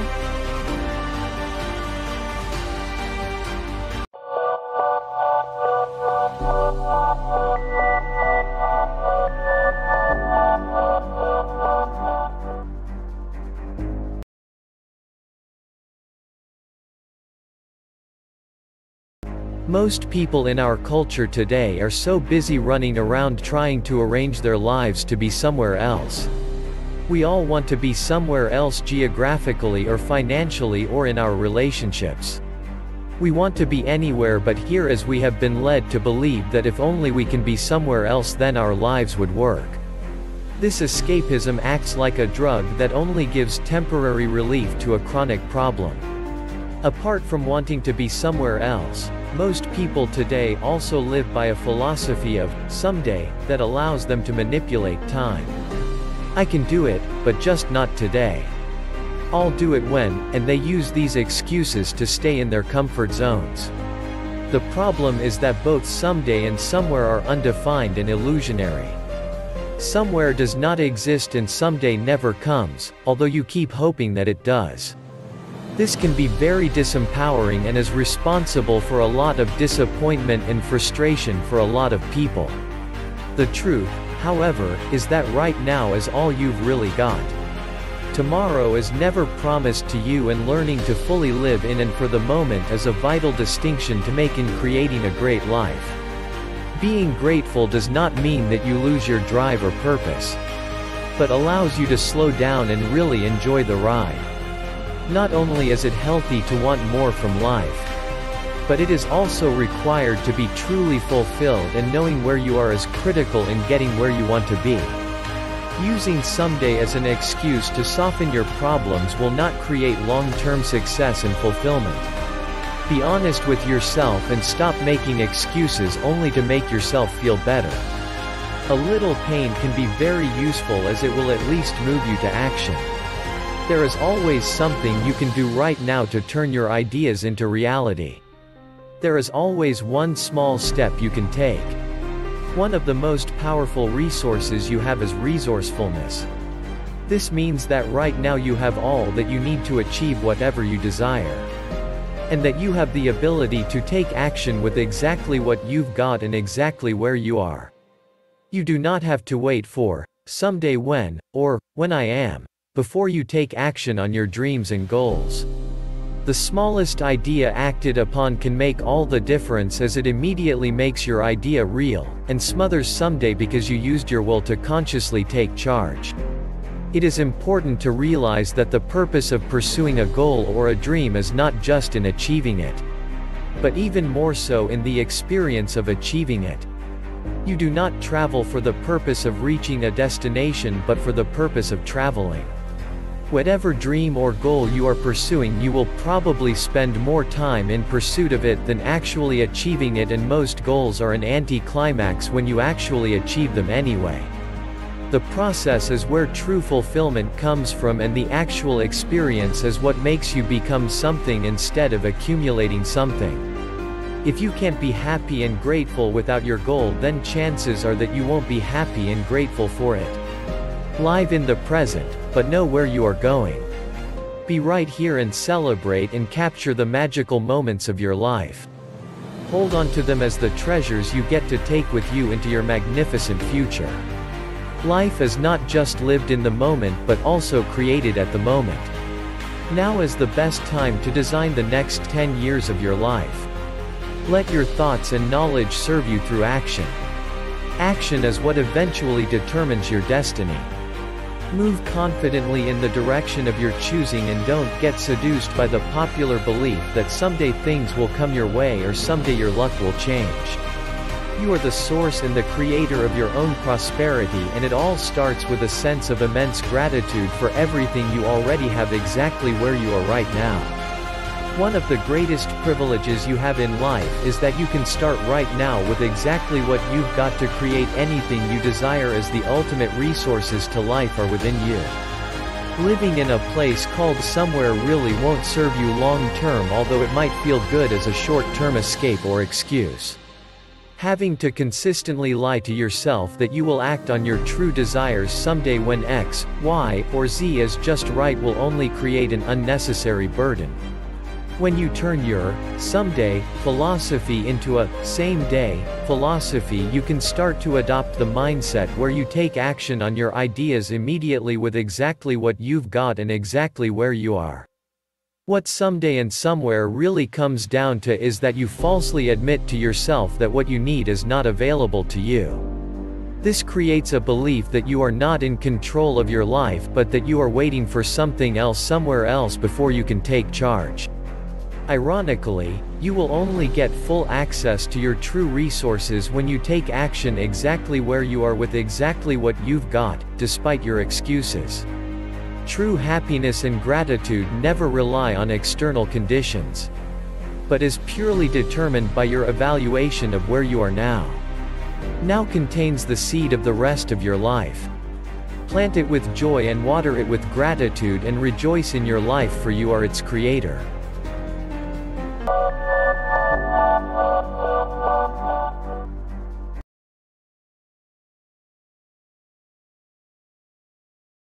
Pain may sometimes be the reason why people change.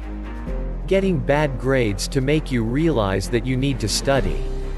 Debts remind you of your inability to look for a source of income. Being humiliated gives you the push to speak up and fight for yourself to save your face from the next embarrassment. It may be a bitter experience, a friend's tragic story, a great movie, or an inspiring book that will help you to get up and get just the right amount of motivation you need in order to improve yourself. With all the people trying to pull you down and waiting for you to fail, how can you stay motivated and positive? Try this A to Z of tips for motivation. A. Achieving your dreams. Avoid negative people, things, and places because they will only drag you down. Eleanor Roosevelt once said the future belongs to those who believe in the beauty of their dreams. B. Believe in yourself and in what you can do. Believe in your possibilities and your dreams. Every advancement of humankind has taken place because someone believed in themselves. C. Consider all of the angles and aspects of everything you encounter, whether it is people or situations. Motivation comes from the strength of purpose. Being able to see both points of view will give you more chance of being successful and keeping those around you motivated too. D. Don't give up and don't give in. Every successful person from J.K. Rowling to Walt Disney to Sylvester Stallone to Thomas Edison had multiple failures before being successful. Sometimes their failures or rejections ran into the hundreds before they achieved success. E. Enjoy. Work as if you don't need money. Dance as if nobody's watching. Love as if you never cried. Learn as if you'll live forever. Motivation takes place when people are happy. F. Family and friends. Use your family and friends to help you stay motivated. The big football teams have cheerleaders and fans to encourage them. Your family and friends can be your cheerleaders and fans. Use them to keep you going when you feel your motivation drifting. G. Give that little bit extra. Self-improvement happens everywhere all the time, whether you are at home, at work, or at school. Anthony Robbins tells us that the difference in effort between excellent and outstanding is minuscule, yet the difference in rewards is massive. Giving that little bit extra can put you into the outstanding. H. Hang on to your dreams. There may be times when it looks bleak, but hang on to your dreams. The night is darkest just before the dawn. It is at this moment that you are closest to success, and 95% of people will give up. Push through this moment and you'll achieve your dreams. I. Ignore those who try to destroy you. Don't get involved in their dramas or toxicity, just walk away. Surround yourself with people who will encourage and support you. Remove those who want to pull you down and watch you fail from your life. You'll find it much easier to stay motivated. J. Joy and gratitude. Perhaps two of the fundamentals for motivation and success are to be joyful in what you do and grateful for what you have. K. Keep pushing forwards no matter how hard life may seem. In the toughest moments, you can choose to move forwards or to run away. It's your decision. One path brings you closer to success, the other takes you away from it. Which do you want to follow? L. Learn to love yourself. This isn't as easy as it sounds for most people. But by loving yourself you will be happier and more motivated because you will believe you deserve what you achieve. M. Make things happen. Motivation and success don't come from sitting in front of the television drinking Coke and eating pizza. Take action and you'll achieve your dreams. N. Never lie, cheat, or steal. Always play a fair game. At the end of the day, if you live a dishonest life, it will come back to you. Living an honest, fair life allows you to be proud of what you do. O. Open your eyes. Everyone has a set of blinkers that they wear and see everything through them, i.e. how they would like things to be. Look at life with open eyes and see things how they are. And see them how you want them to be. Then take action to make it happen. P. Practice makes perfect. The more you practice, the better you become. A top sportsman doesn't reach their status through a single practice or game. They practice harder and longer than anyone else, and as such, are rewarded more than anyone else. Q. Quitters never win. And winners never quit. So, which do you want to be? R. Ready yourself. Always be ready to take advantage of the opportunities and situations presented to you. Prepare in advance, and ignore the voice telling you to put it off until tomorrow. Remember, it wasn't raining when Noah built the ark. S. Stop procrastinating. You can put it all off until tomorrow. But one day there will be no more tomorrows. Start procrastinating about procrastinating and do tomorrow's jobs today. T. Take control of your life. Discipline and self-control are synonymous with motivation. So many people believe their lives are out of their control. Look at your life in detail and you'll discover you have more areas under your control than you think. You understand others.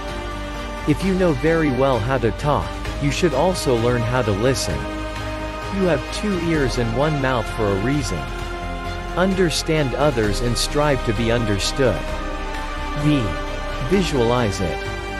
Your subconscious knows no difference between your imagination and reality.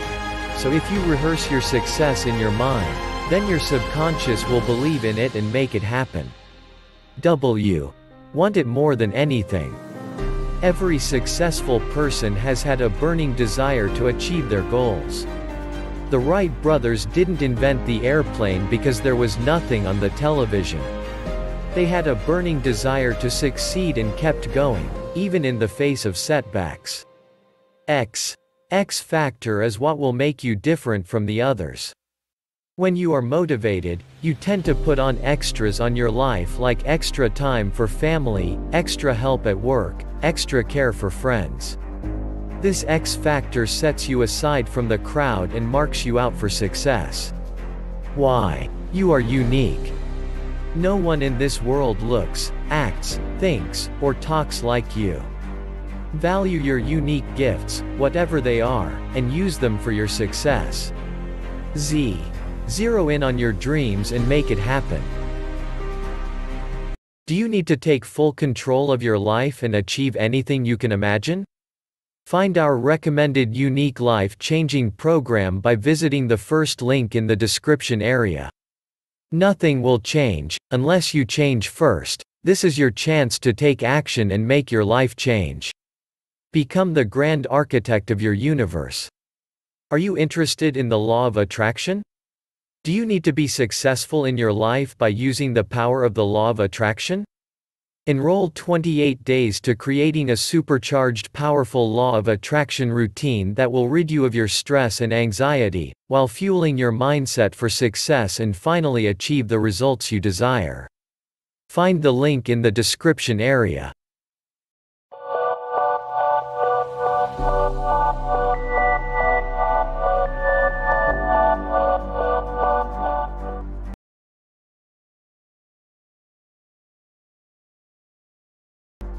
It is never too late to become what you might have been. George Eliot. I believe that we all reach certain key points in our lives. We all reach crossroads where our lives hit a certain threshold of pain that we are no longer willing to settle for. This threshold is very different for every person. I also believe that if you are unhappy with anything in your life, then that is a call to action. A desire from deep within the real you that wants to experience more of life. This can be very challenging for a lot of people as they have this urge to improve their lives, but they don't have an effective strategy. They then do the logical thing, which is to work on the effects instead of the cause. Here is a simple thought process that will be a wake-up call to you if you feel like you are spinning your wheels. For my life to get better, I have to get better. For things to change, I have to change. I am mine.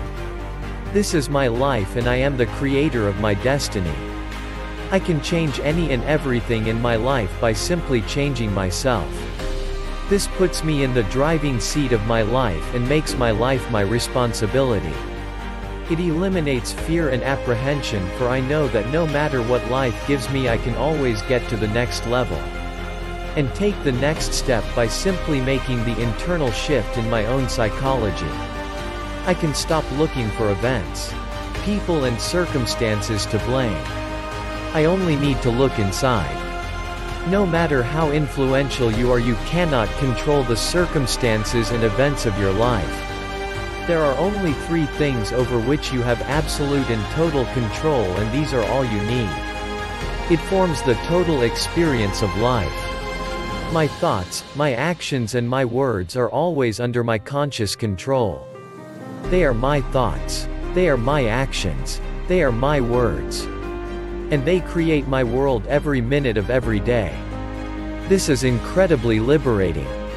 Whenever I want to have more, experience more or change anything, I need only look inwards and work on myself. Jim Rohn once said that the hardest work you will ever do is the work you do on yourself. See, you can run around and work incredibly hard at trying to influence and change circumstances. But that will only make you tired and discourage your future efforts. It's much easier to change yourself and your perception of yourself in your life. Nothing has any meaning except for the meaning you give it. Changing external events have very little impact in your life on the long term. Small changes in you, in your perceptions and psychology might seem insignificant at first. But because the change is in you, it affects all of your thoughts, all of your actions and all of your words. This seemingly insignificant change, over time changes the whole direction and end destination of your life. If a captain of a ship changes direction just 1 degree, the end destination might be a different continent altogether. Like the captain changing his course by 1 degree, it might be unnoticeable over a short period of time. But over greater distances the small change becomes very significant. Most people try and change the big things. They constantly try and change any and everything in their lives, but they then fail to maintain the change. Instead, making small consistent changes in yourself, in your own character, you can create phenomenal results. All change starts and ends with you. If you are going to invest the time and effort to improve your life, then invest it in changing yourself.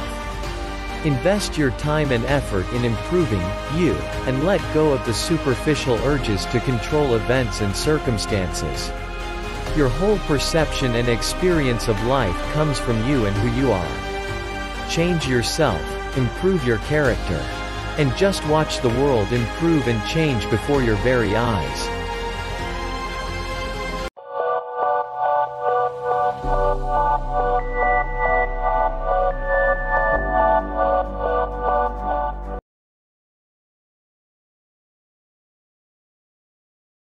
We are what our habits make us.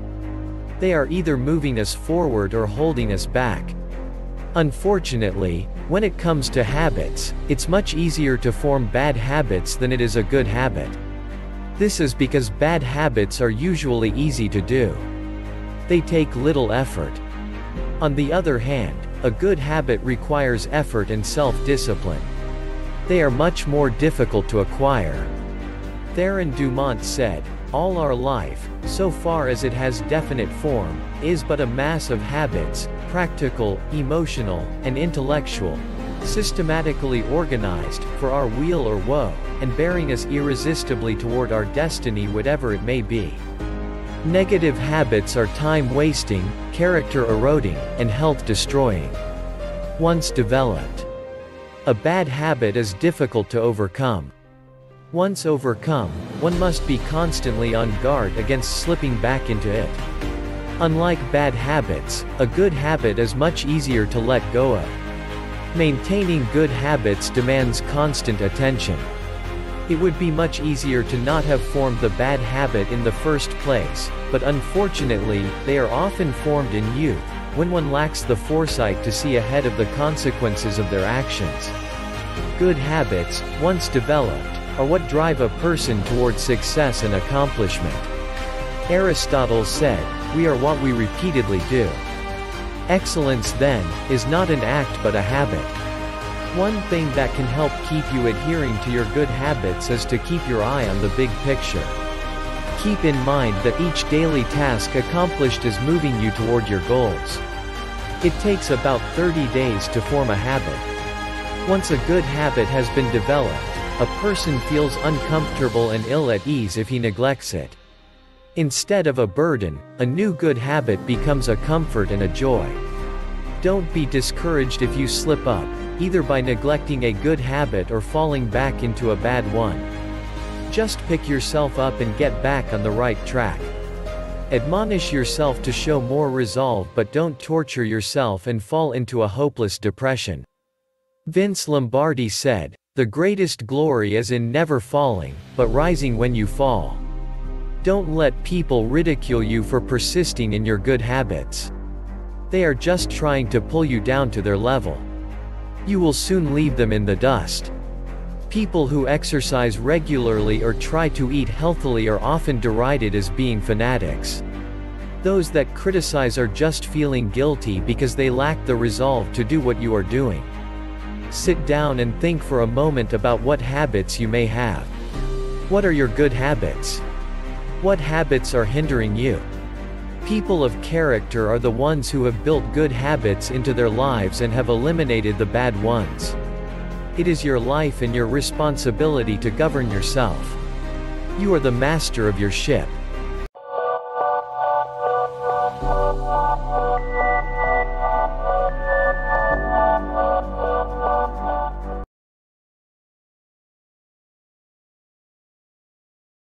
Have you noticed how everybody takes it for granted a bad experience is automatically, unreservedly, unremittingly bad? That nothing good could ever come from a bad childhood, for example. I'm hearing the comment more and more often that we have become a victim of society. Maybe this is true. Consider. Don't we hear these comments a lot? I was mistreated when I was a child. I was a lonely latchkey kid. My ancestors got a bad break, so I lived in a poor, disadvantaged family. I grew up in a broken home. I didn't get the proper advantages. I was constantly criticized as a child. Every one of these comments sounds a lot like self-pity. Like, I can't be helped because I've been scarred beyond reclaim. Well, maybe all of the bare facts are true. But isn't it time to start looking for the positives that are buried in all that negative stuff? For example, I was mistreated when I was a child, and as a result, I learned to be a survivor and to resist all efforts to crush my spirit. Sure, I had some hard times back then, but now, I'm both tough and sensitive. I didn't learn self-esteem then, but I've learned it as an adult, and I understand people better for it. I was a latchkey kid, and everyone treated me like an abandoned orphan. But it was great. My dad and mom fought all the time, so coming home to a quiet house was a wonderful break, and I loved it. See what I'm getting at here? You have the right to take any piece of your personal history and reinterpret it to your advantage rather than to your detriment. You can find ways to turn your past to your own good. Studies have shown that many children who grow up insecure tend to be unusually self-reliant as adults. You don't have to be filled with resentment, anger, or helplessness. You could choose to feel something more pleasant, at least part of the time. And if you did choose to feel better about yourself, what do you think the result might be? Did you know this is what many of the most successful people do? If they have a terrible experience, they simply turn it this way and that till they find a new aspect to emphasize. One that makes them feel better about themselves. Don't believe me? Go read any great person's biography. It's almost a given that winners only become winners after overcoming huge difficulties. And they overcome because they keep trying, keep learning how to control their own thinking until they get good at it. So if you've got anything at all, in your past that drags you down, angers you or depresses you, you have the right to look at it more closely. You can find more than garbage in your past. There's gold in your history, too. And all you've got to do is learn to look for it.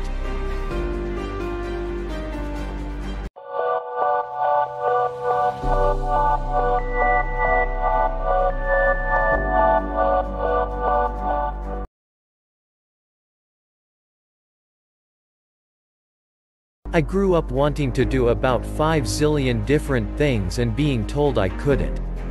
In fact, when I changed what I wanted to be, from photojournalist to teacher, my mother changed it back. I'm still not entirely sure why, but that's a long, weird tale. My point is, I've always heard, you can't have it all. I see the truth in that statement. I do. You can't have all the meatballs out of the spaghetti. That would leave none for anyone else. Same with all the chocolate chips out of the cookies. You can't have all the cars you'd like to drive. Because when would you drive them? You can't have all the money you'd like to have. Because you'd have to work all the time, and then what would you do for fun and to spend all that money? What I don't see the reason in, what I absolutely refuse to believe, is that I cannot pursue any interest I want, for as long as I want, and then move on to the next thing.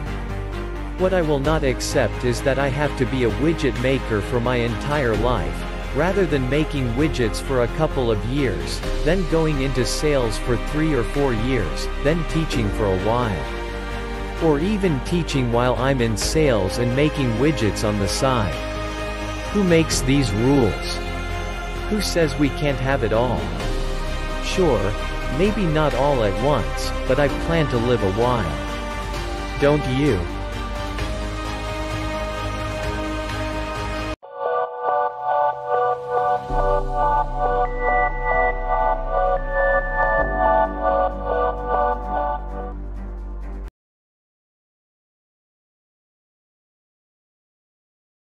I am a loser.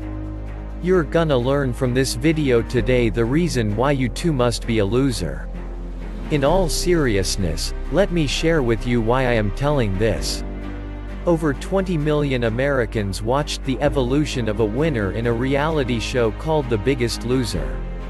This particular show involved severely overweight and obese contestants that had simply lost all control of their weight. The winner that ultimately lost the most body weight and decreased his overall body fat was awarded $250,000. I want to correlate this show to business, life, and personal success. You need to be the biggest loser when it comes to changing your associations with others.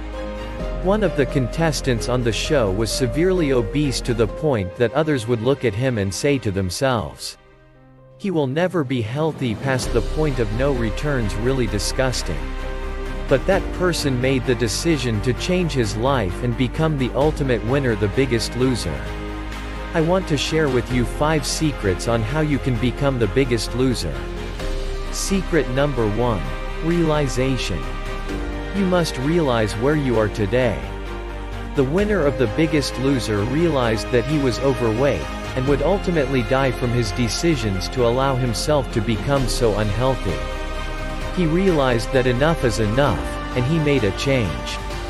I challenge you today to take a look at where you are in your business or your life. Have you had enough? If so, then you need to lose all your negative habits and associations.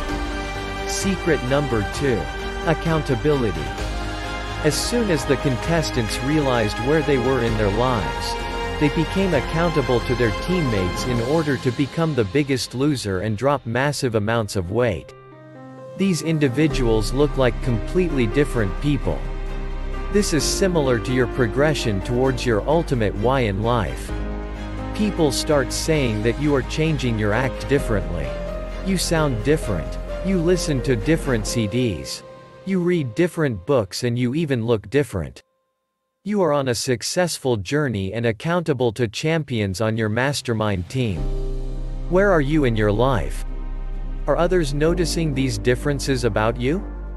If not, it's time to drop the negative associations and habits just like those contestants dropped that weight. Secret number 3. Extra step. The contestants pushed themselves to go the extra mile by participating in extra workouts. Taking advantage of the extra associations with others that have goals and dreams like them. And pushing themselves that extra step not to take part in indulgences that would ruin their overall goal of losing weight and becoming the biggest loser. Have you taken that extra step by attending extra events or seminars, making extra calls, investing in extra CDs, and associating with extraordinary people?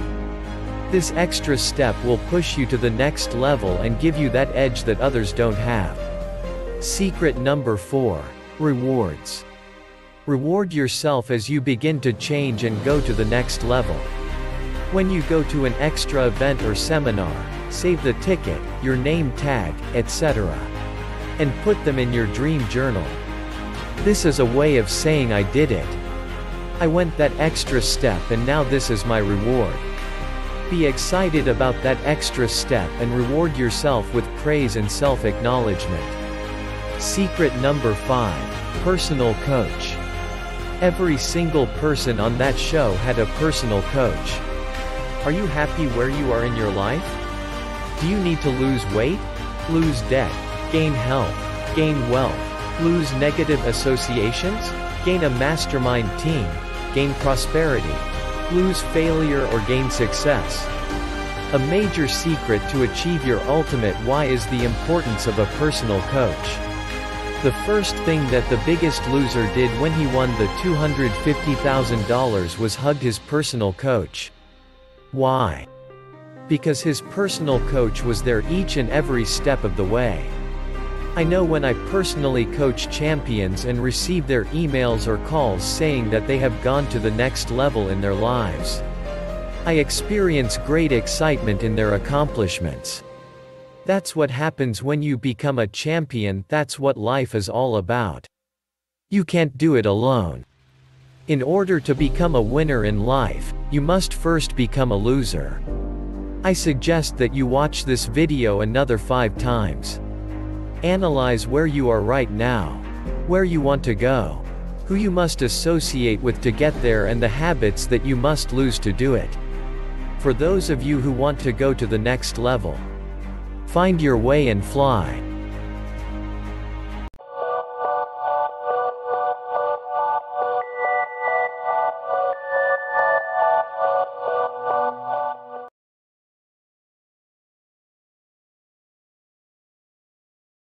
She stands at the front of the room exuding confidence.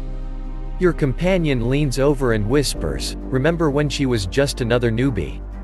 We all started out together, and back then, she didn't know any more than you or me, but look at her now." And you have to admit, she seems born to instruct, or command. Fielding questions without a flicker of nervousness, explaining fine points with such personal assurance that no one questions her expertise. A natural leader. Of course, in the back of your mind, there's still a touch of the reserve. She's not explaining anything you couldn't. But you have to admit, she just seems so doggone comfortable up there, so natural. So in command of herself in the room. Her confidence, however, which today seems so sure and unshakable, was almost certainly cast in a crucible of the same insecurities and self-doubts you face every day. In other words, that natural leader was made, not born. Ever ask yourself why so many giant corporations invest so much money in books, tapes, seminars, and coaching to train their people in leadership? Obviously there are many more slots for leaders than there are people to fill them. It's also obvious those huge companies aren't waiting around for enough leaders to be born. They create their own supply. But that is only the first step in what we'll be talking about here. Someone who rises to become an authority figure in any field, what are they but a leader, an opinion leader? Furthermore, if they can manage to get themselves accepted as a leader in their industry, you could do the same thing. We know that certain life experiences tend to spontaneously develop leadership qualities. If you have children, your parents probably watched as the birth of your firstborn threw you headlong into an exciting, scary new job, raising a baby. Remember that first child, and how uncertain you were during your initial few weeks as a new parent. Now fast forward 2 or 3 more kids. You are now a seasoned pro. You've become increasingly confident as you've carried out the daily routine of being a mother or father. Of course, you're so close to the day-to-day experience that you may not have noticed the growth happening. You may still feel unsure and insecure inside. But ask your parents if they've seen any change in you. Parenting, however, is not the only role that will stretch you. Any new role will cause you to grow, to expand your capabilities and your skills. Eventually, you'll gain increased confidence in your ability to get the job done. As you fill any new role, you gradually gain certainty about your actions and decisions that you were lacking when you began. Where does that confidence come from? In the case of parenting, it nearly always begins from years of observing your own parents and those of your friends. You model what you have seen. Then stir in a lot of on-the-job training. You practice being a parent by doing the work, making the decisions, handling the crises, being right in the middle of it, day in and day out. You learn by making your share of mistakes, surviving them, correcting course, and continuing on, a bit wiser for every wrong or right turn. To your kids, you're the boss. And you gained that stature simply by wading in and doing it. You made some goof-ups along the way, of course, but you also learned from most of them. So now you carry a degree of self-assurance as you manage your family. Within the small community of the family group, you are an authority figure. Now let's take that principle and put it to work in your career. Given a little time and some concentrated effort, we can actually make you an authority figure on any subject, in literally any community, professional or social, by going through the same kind of process a new parent faces. You simply dive in and start functioning at a level you think is over your head. You force yourself to stretch. You can take specific steps to drill into yourself a belief that you're capable of doing the job. Those steps take you to where you begin seeing yourself as an authority. There are similar steps that will implant your name uppermost in other people's minds. You do the things that authority figures do, and people will see you as the role you take on. Do this for a while, and soon the population around you will fully accept the face you show them. If you specialize in widget tuning, for instance, we can train people to think of you. And only you, anytime the subject of widget tuning comes up. We won't go into the steps in depth here. It's more important for you to develop an intense awareness that you can do this. Bob Bly, in his book, Become a Recognized Authority in Your Field in 60 Days or Less, says, certain people are gurus, recognized authorities in their fields.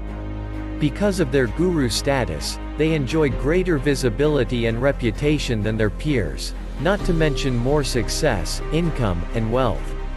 But they are gurus not because they are more talented or successful, or because their performance and track record are superior. Instead, they gained their guru status through self-promotion and publicity. That is, they are gurus not because they are great at what they do, but because they are great at selling and marketing themselves and what they do.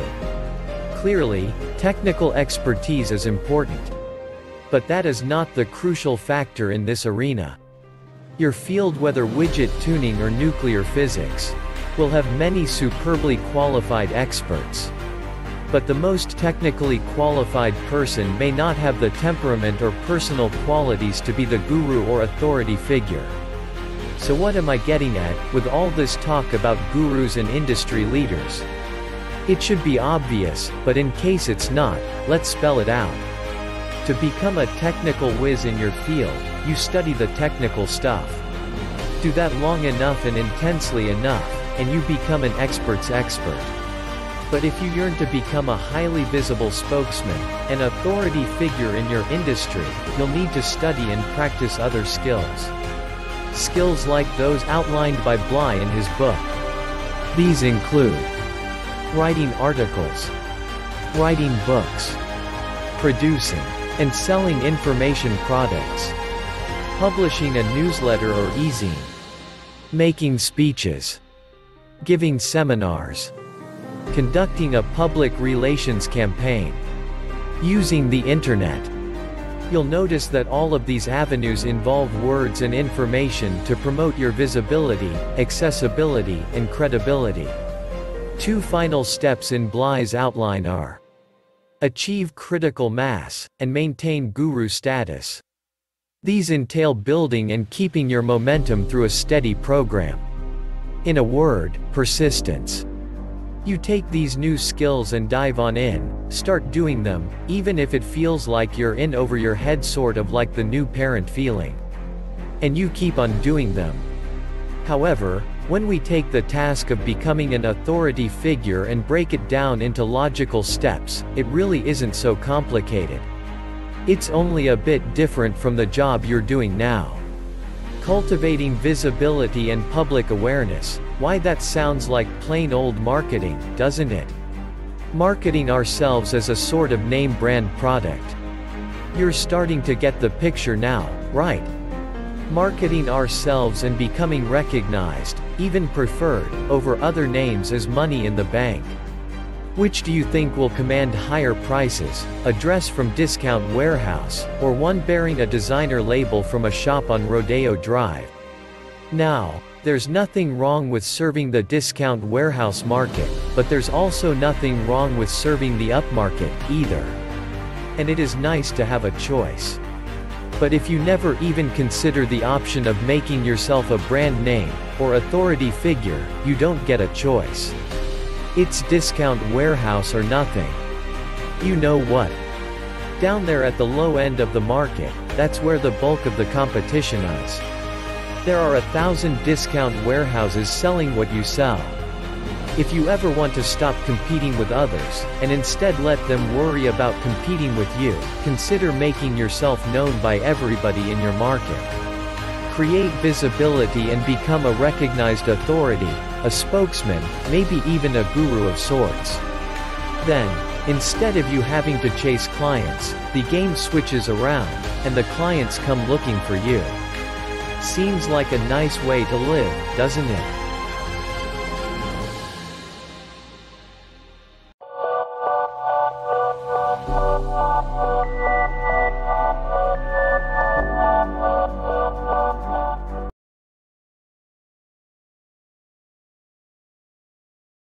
Have you ever had a problem with a burned light? Thanks to the effort of Thomas Edison, we no longer need to invent a light bulb. We just go to the store or our cupboard and pull one out and screw it in. Voila! Light. I am sure you realize that it took Thomas Edison many tries before he perfected the light bulb. Someone asked him one day if he grew discouraged by his failures. He answered, "I haven't failed, I have discovered one more way how not to make a light bulb." You see, there is no such thing as failure, there are only results. Someone once said that the definition of insanity is to do something over and over again and get the same results. In order for our life to work properly, we need to make some changes to the things we are doing. Just like a light can burn out, so can we.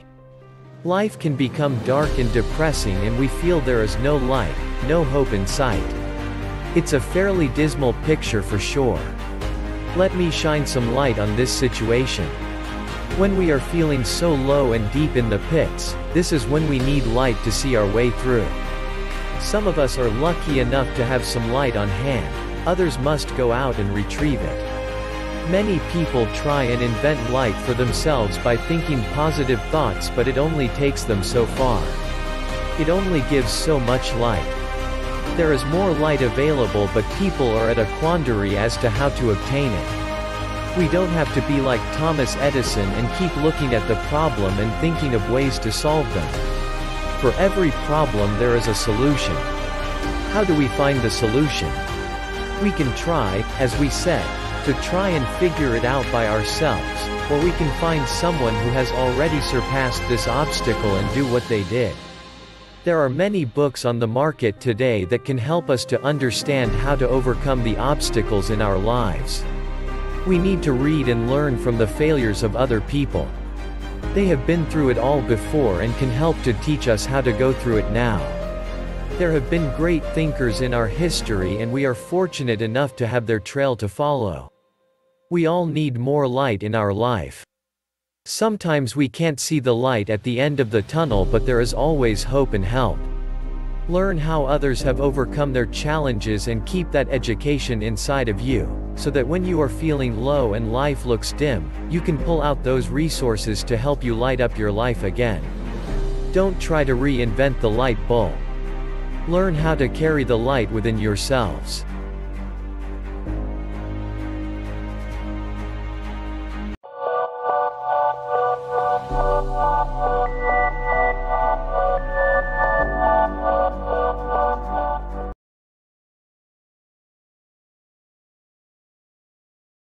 Everyone has times when they could use some support or motivation from others. That means everyone is a candidate to receive encouragement from you. Look for someone you know who has been disappointed or is going through a tough moment in life. Showing an interest can be very encouraging. It doesn't matter if there is anything you can do to improve or fix the situation. Your encouragement will help give hope that person, knowing there is someone who cares. Look for someone who has been a positive influence. You might look up to this person. I don't believe there is any better way to be encouraged than to hear from someone that you were a tremendous help in some way. Your encouragement will help inspire that person to be a positive influence on others, just as he or she was for you. Look for someone who is putting in a great effort or doing a great job at something. It does not have to be something you are benefiting from. You just have to notice it and show an interest. Your encouragement will reinforce the actions of that individual and may give him or her strength to do even greater things in the future. Plan to be an encouragement to at least one person today. Encourage that person in your conversations, write an encouraging note, or help him or her in some way. You will find yourself being encouraged at the same time through your gracious act.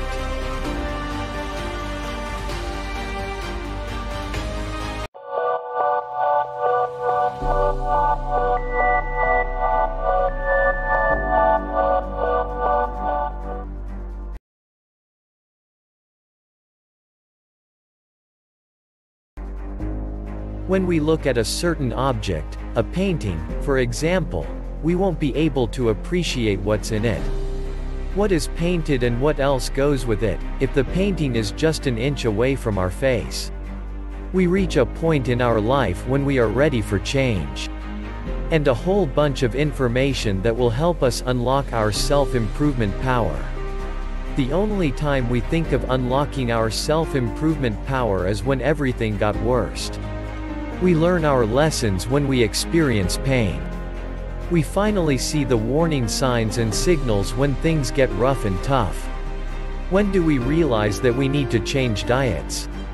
When none of our jeans and shirts would fit us. When do we stop eating candies and chocolates? When do we realize that we need to stop smoking? When we realize that we're gonna die tomorrow. The only time most of us ever learn about unlocking our self-improvement power is when the whole world is crashing and falling apart. The change will happen, like it or hate it. At one point or another, we are all going to experience different turning points in our life. And we are all going to eventually unlock our self-improvement power, not because the world says so. Not because our friends are nagging us. But because we realized it's for our own good. Now, you don't have to feel a tremendous heat before realizing the need for self-improvement. Unlocking your self-improvement power means unlocking yourself up in the cage of thought that, it's just the way I am. It is such a poor excuse for people who fear and resist change. Most of us program our minds like computers. Self-improvement may not be everybody's favorite word. But if we look at things from a different point of view, we might have greater chances of enjoying the whole process instead of counting the days until we are fully improved. 3 sessions in a week at the gym would result in a healthier life. Reading books instead of looking at porn will shape up a more profound knowledge. Going out with friends and peers will help you take a step back from work and unwind. And just when you are enjoying the whole process of unlocking your self-improvement power, you'll realize that you're beginning to take things lightly and become happy.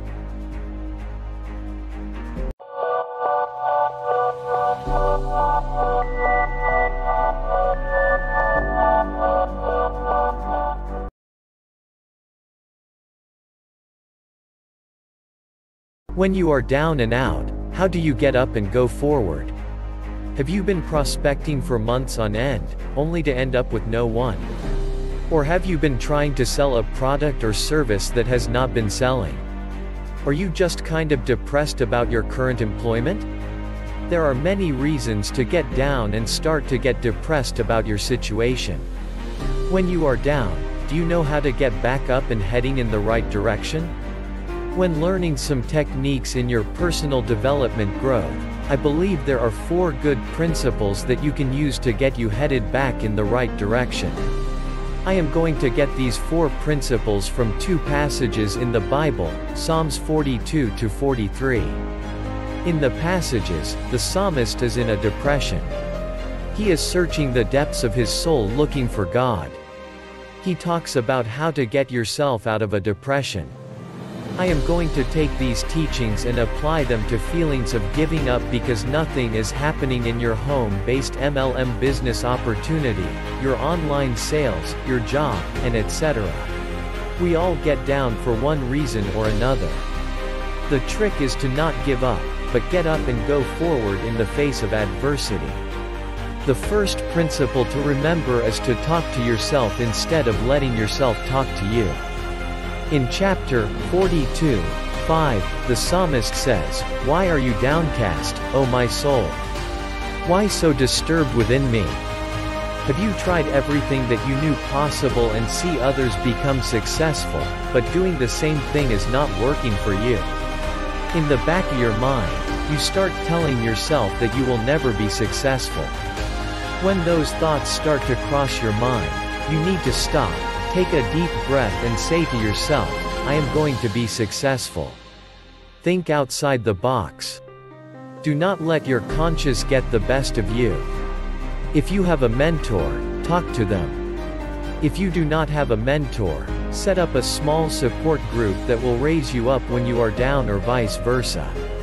Remember this quote when dwelling on the past: success comes in cans, failure in cannot. The second principle is to quit dwelling on things that are in the past and start dwelling on the present. In chapter 42:4, the psalmist says, "These things I remember." He also says in chapter 42:6, "My Savior and my God. My soul is downcast within me. Therefore I will remember you from the land of the Jordan, the heights of Hermon from Mount Mizar." Plainly said, what is done, is done. Quit worrying about things that did not work for you. Do not beat yourself up for things that you cannot change. Only think of ways to not make the same mistakes. Try new things. Again, think outside of the box. A famous quote from Ben Sweetland states, "Success is a journey, not a destination." You have to continually think about the present and your journey to success. The third principle is, though there are many reasons to fail, there are far more reasons to succeed. The psalmist states in chapter 42:5, "Put your hope in God, for I will yet praise Him." This means to not be bogged down in negativity. You may fail at one of your goals. Get up, dust yourself off, and try again. Always be focused on the big picture. Visualize yourself succeeding. One of my favorite quotes is by Dorothea Brand, who states, "To guarantee success, act as if it were impossible to fail." And the last principle is the affirmation of success must be repeated again and again in spite of failure. Within passage 42 and 43, the psalmist repeats the verse, "Why are you downcast, O my soul?" 3 times. 3 times he asks himself why he feels down. The psalmist is affirming that he has blessings to be thankful for. Think positively. Have you ever heard the expression well, something done? You have to do just that. You have to visualize your success. You have to see yourself in the new house, the new cars, money in the bank, running a successful business, etc. And you do this repeatedly, visualizing yourself succeeding no matter the setbacks. Willie Davis says, "The road to success is uphill." To succeed, you will constantly need to tell yourself that you are going to be successful. By reading the passages, you see a man downcast and downtrodden. He is questioning himself. But we see that he talked himself out of depression. We also see him quit dwelling on the past and concern himself with the present. Even though he has reasons to burden himself with failures, he expatiates on the success. And last, and probably the most important, he affirmed his beliefs several times. When you get down, you need to do the same things. And one other important thing, you should only surround yourself with people who are positive and like-minded. You do not need any negativity in your life beating you down.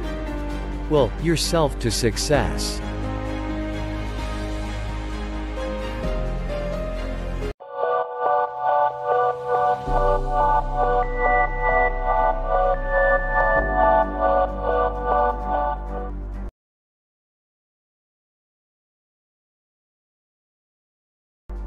A few months ago my cousin bought a new car. As soon as this happened, I began to notice the car model seemingly everywhere I went. It wasn't the case that everyone else suddenly bought one. I just noticed it more. It would have been strange if it didn't happen all the time. You find yourself more aware of a certain object or issue after it has been brought to your initial attention. Then you notice similar objects over a period of time, perhaps for as long as the object is on your mind, like dreams perhaps. It's the same with targets. Keep them at the forefront of your mind, and you will notice more things related to them. There is a metaphysical side to this. Some people will tell you that you can bring the right situations or coincidences into your life simply by focusing on what you want. You might believe this or you might not. Even if you don't, you have to admit that people who keep their goals on their minds are more alert. They see things that others miss. I have encountered it many times in the past.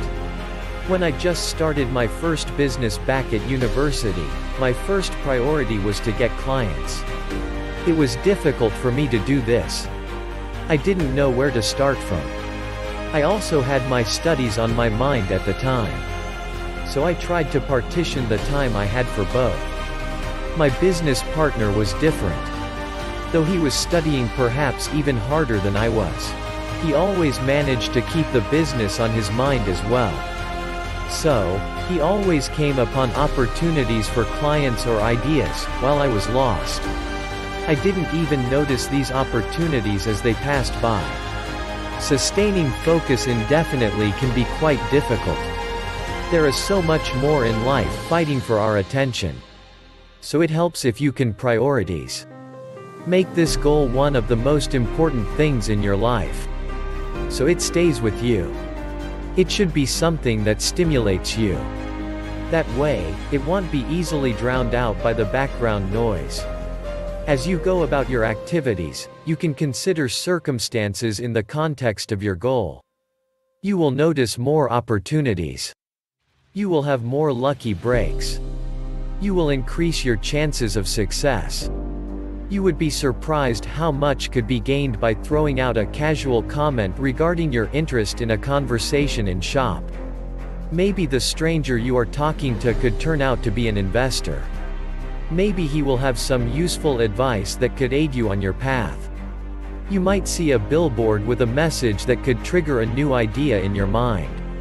All of this could happen. But the chances are dramatically increased by ensuring that your mind is focused. So if, for instance, your goal is financial independence, keep it on your mind and not in the fearful way most people do. Just be alert. Observe your environment and the people you meet every day. When your chance comes, you will be able to see it and grab it. It's all about focus.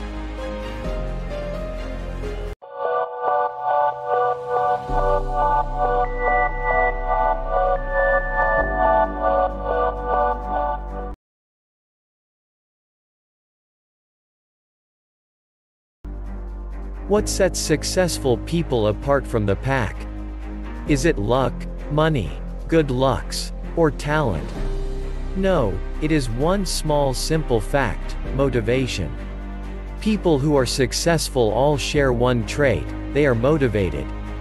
Of course, motivation really isn't simple at all. That is why there is multi-billion industry focused on self-help books, tapes, seminars, camps, and coaches. There is just one problem with using these methods. When it comes to motivation, one size does not fit all. One of the elements that makes human beings so endlessly fascinating is that we are all individuals. It is the primary reason our species has been so successful. It also means we each have different interests, goals, and motivation.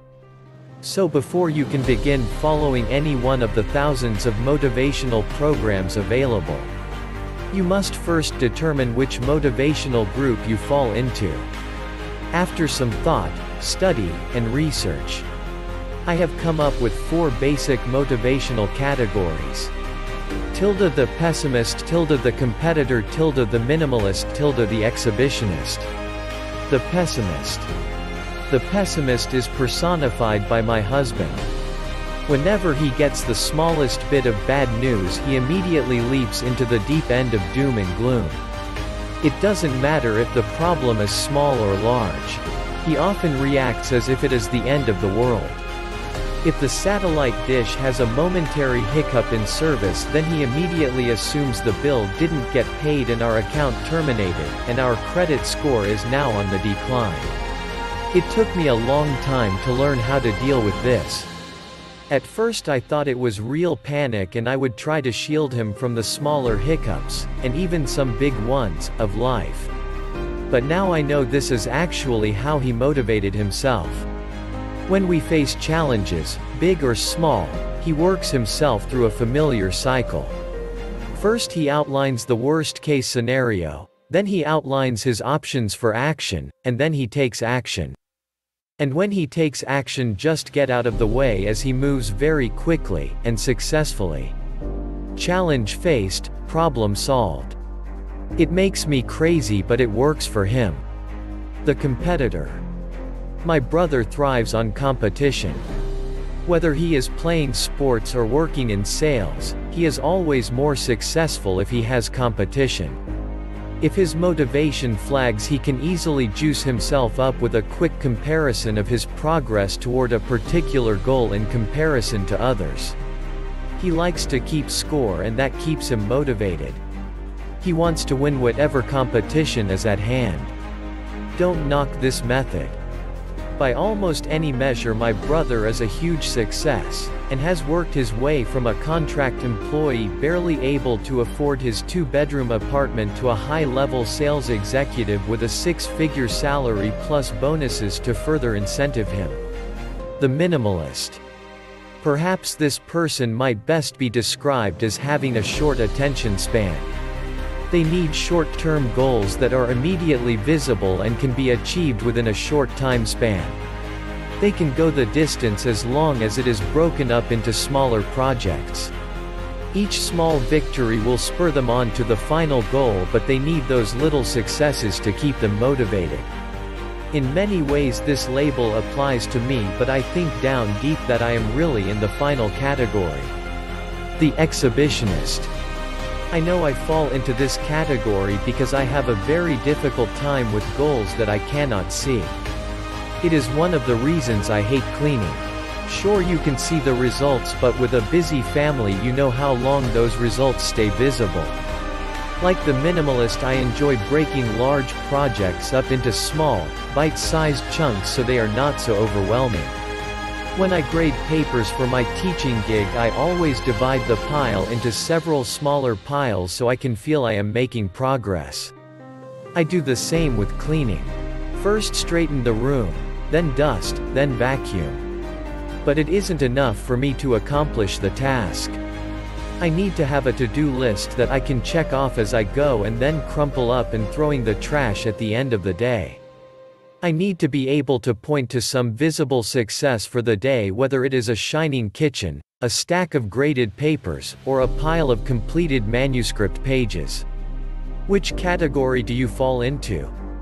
Once you know that much about yourself, you will be better able to find the motivation technique that works best for you. Stop by the Words of Inspiration website and vote in our motivation poll, and then go get motivated.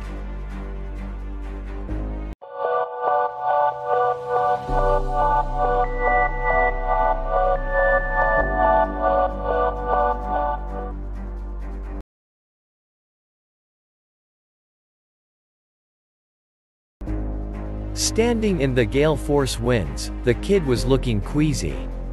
We could all see the storm was growing more intense. The rain had already plastered his hair to his forehead, and his new black suit was starting to cling to him in ways Mr. Armani never intended. A typhoon was coming, the 7th this summer, to hit Japan. And the kid's job, as the newest employee, was to stand in front of a TV camera while the weather buffeted him about for the nation to watch. Sort of a talking weather vane. I take my exercise along that stretch of beach every day. And today one of the most powerful typhoons on record would soon be upon us. I knew I couldn't stay too long, or I'd be caught in the wind and the torrential downpour. I'd make my walk extra brief this day. But the television crew had a different assignment. They, and many other crews like them, are dispatched in satellite-equipped trucks to many well-known sites all over Japan. These crews provide live reports on the progress of the storms as they rip their way up the Japanese archipelago. And the kid in the black suit was their sacrificial lamb today. It was his job to get out there, once the storm reached its peak, and do a show and tell. That's what the people huddled at home want to see, and sponsors will pay well to bring them exactly what they expect. If you have watched a lot of news over the years, you'll know that the greater the devastation, the higher the viewer ratings. That's the way it works. More destruction means more interest. In fact, you may recall that Dan Rather got his big break into national news by doing exactly what this kid was doing, standing stubbornly in a raging hurricane and giving moment-by-moment reports to the viewers at home. The networks find it's profitable programming to report on all the destruction, disruption, and deaths. But before we get off on an "ain't it awful" tangent, let me say right here that this scene I've just described carries one of the richest lessons you'll ever gain. Typhoons and hurricanes cause huge disruptions. Your humanitarian heart empathizes with those caught up in the tragedies, aches for them, wants to reach out with succor and aid. And I do applaud that urge to give comfort and help to those that life dumps on. The feelings are normal and proper. But I suggest that sympathy alone, no matter how heartfelt, is a one-dimensional, even a poverty-ridden, way to respond to the world. Sympathy can be a good thing. But often it's only a cheap imitation of caring. If it doesn't lead to action, it's basically worthless for anything but shows. However, it's possible to add a second layer of responses. A layer that involves going out and interacting with that world you're so empathic with. Furthermore, since you've been seeking some way to gain wealth, let me say this. You've just found it. It's called action. Action, appropriate action in response to the problems and tragedies you see around you, can make you not only a better person, but a very rich one as well. It can allow you to provide far greater aid to those in need than you could ever accomplish with an aching heart alone. And the profits from your actions will help you stay in business long term so you can continue helping your fellow man. Now, you may already be running a business. If so, you're providing people with some kind of solution to their problems. Are you being well paid for your solutions? If so, that's good. But if you're not being well rewarded for your efforts, there are only 3 possible reasons. 1. You're not telling enough people about yourself. 2. You're not very convincing because you don't believe you're very good at what you do. 3. You may not be solving problems that are big or urgent enough. This is probably the most common limit. The biggest need today is for people who will do what you and I can't or won't do for ourselves. This includes people who make us feel better. Consider the relative public value of a heart surgeon versus a sales clerk. A captivating entertainer or sports figure versus an office cleaner. A brilliant attorney versus a typist. It's not my intention to demean anybody who is fulfilling any useful role in society. But the smaller paydays almost always go to the person who is more easily replaced. If nearly anybody can be quickly trained to do the job, there's lots of competition for that slot, and so the price goes down. And the high-profile jobs like brain surgeon, trial lawyer, pro ball player, or CEO of a multinational, well, most people won't ever try for those spots. Meaning there's less competition. So the people who do try for these jobs can charge whatever the traffic will bear. This is basic economics, right? We already know all of this. But if we already know it, why do we so seldom apply it to our own life? Why aren't we qualifying ourselves for the absolute top spot in our respective industries? In many cases, it's because we unthinkingly shy away from responsibility. We're scared of a bigger role, a higher profile. We keep ourselves small because we just do, that's all. For example, can you tell me exactly why you're not the top authority in your industry? Can I tell you why I'm not? We do know the answer to that, though, don't we? It's basically cowardice. We're scared spitless of making ourselves uncomfortable through doing things that we're not sure we can do perfectly. If we tried something big and super ambitious, oh my goodness, what if we didn't do it very well? We don't like to take chances. Don't enjoy big measures of ambiguity in the things we do.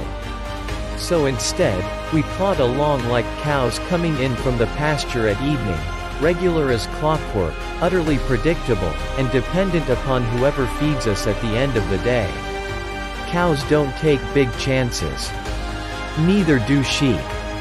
They stay close to the same territory day after day, year after year, clustered together, acting just alike, grazing placidly, never having any grand adventures. There are few opportunities in the fenced-in pasture. Just eat and sleep and grow old. Ah, but the venturing soul slips through the fence, goes into unknown territory, and seeks out new things to do. Among us humans, we admire most the men and women who push past the barriers to new territory. Record-setting athletes. Inventive new artists and writers. Bold leaders who set new directions and escort the rest of us into new fields. Explorers in medicine, literature, flight, business, sports. People who go out seeking new places to find, new levels to achieve, new problems to solve. If you want your income and your life to expand, you're going to have to explore. Go out there past the edge of what you already know, past the comfortable, to a place where you're unsure what your outcome is going to be. You, in a very real sense, become a gambler. But you will be gambling on the only thing in the universe that's worth the action, yourself. It has been said that the real reason for becoming rich and successful is not money or fame. It's the joy of being the person you have to become in order to achieve those goals of yours. Know this, you'll never achieve those goals as you are now. You really must become a whole different person. A bigger person. A stronger, more capable person. And how do you do that? You stretch yourself. You make yourself uncomfortable, and you stay that way until you grow into it. That's the true and only price of success. Do you need to take full control of your life and achieve anything you can imagine? Find our recommended unique life-changing program by visiting the first link in the description area. Nothing will change unless you change first. This is your chance to take action and make your life change. Become the grand architect of your universe. Are you interested in the law of attraction?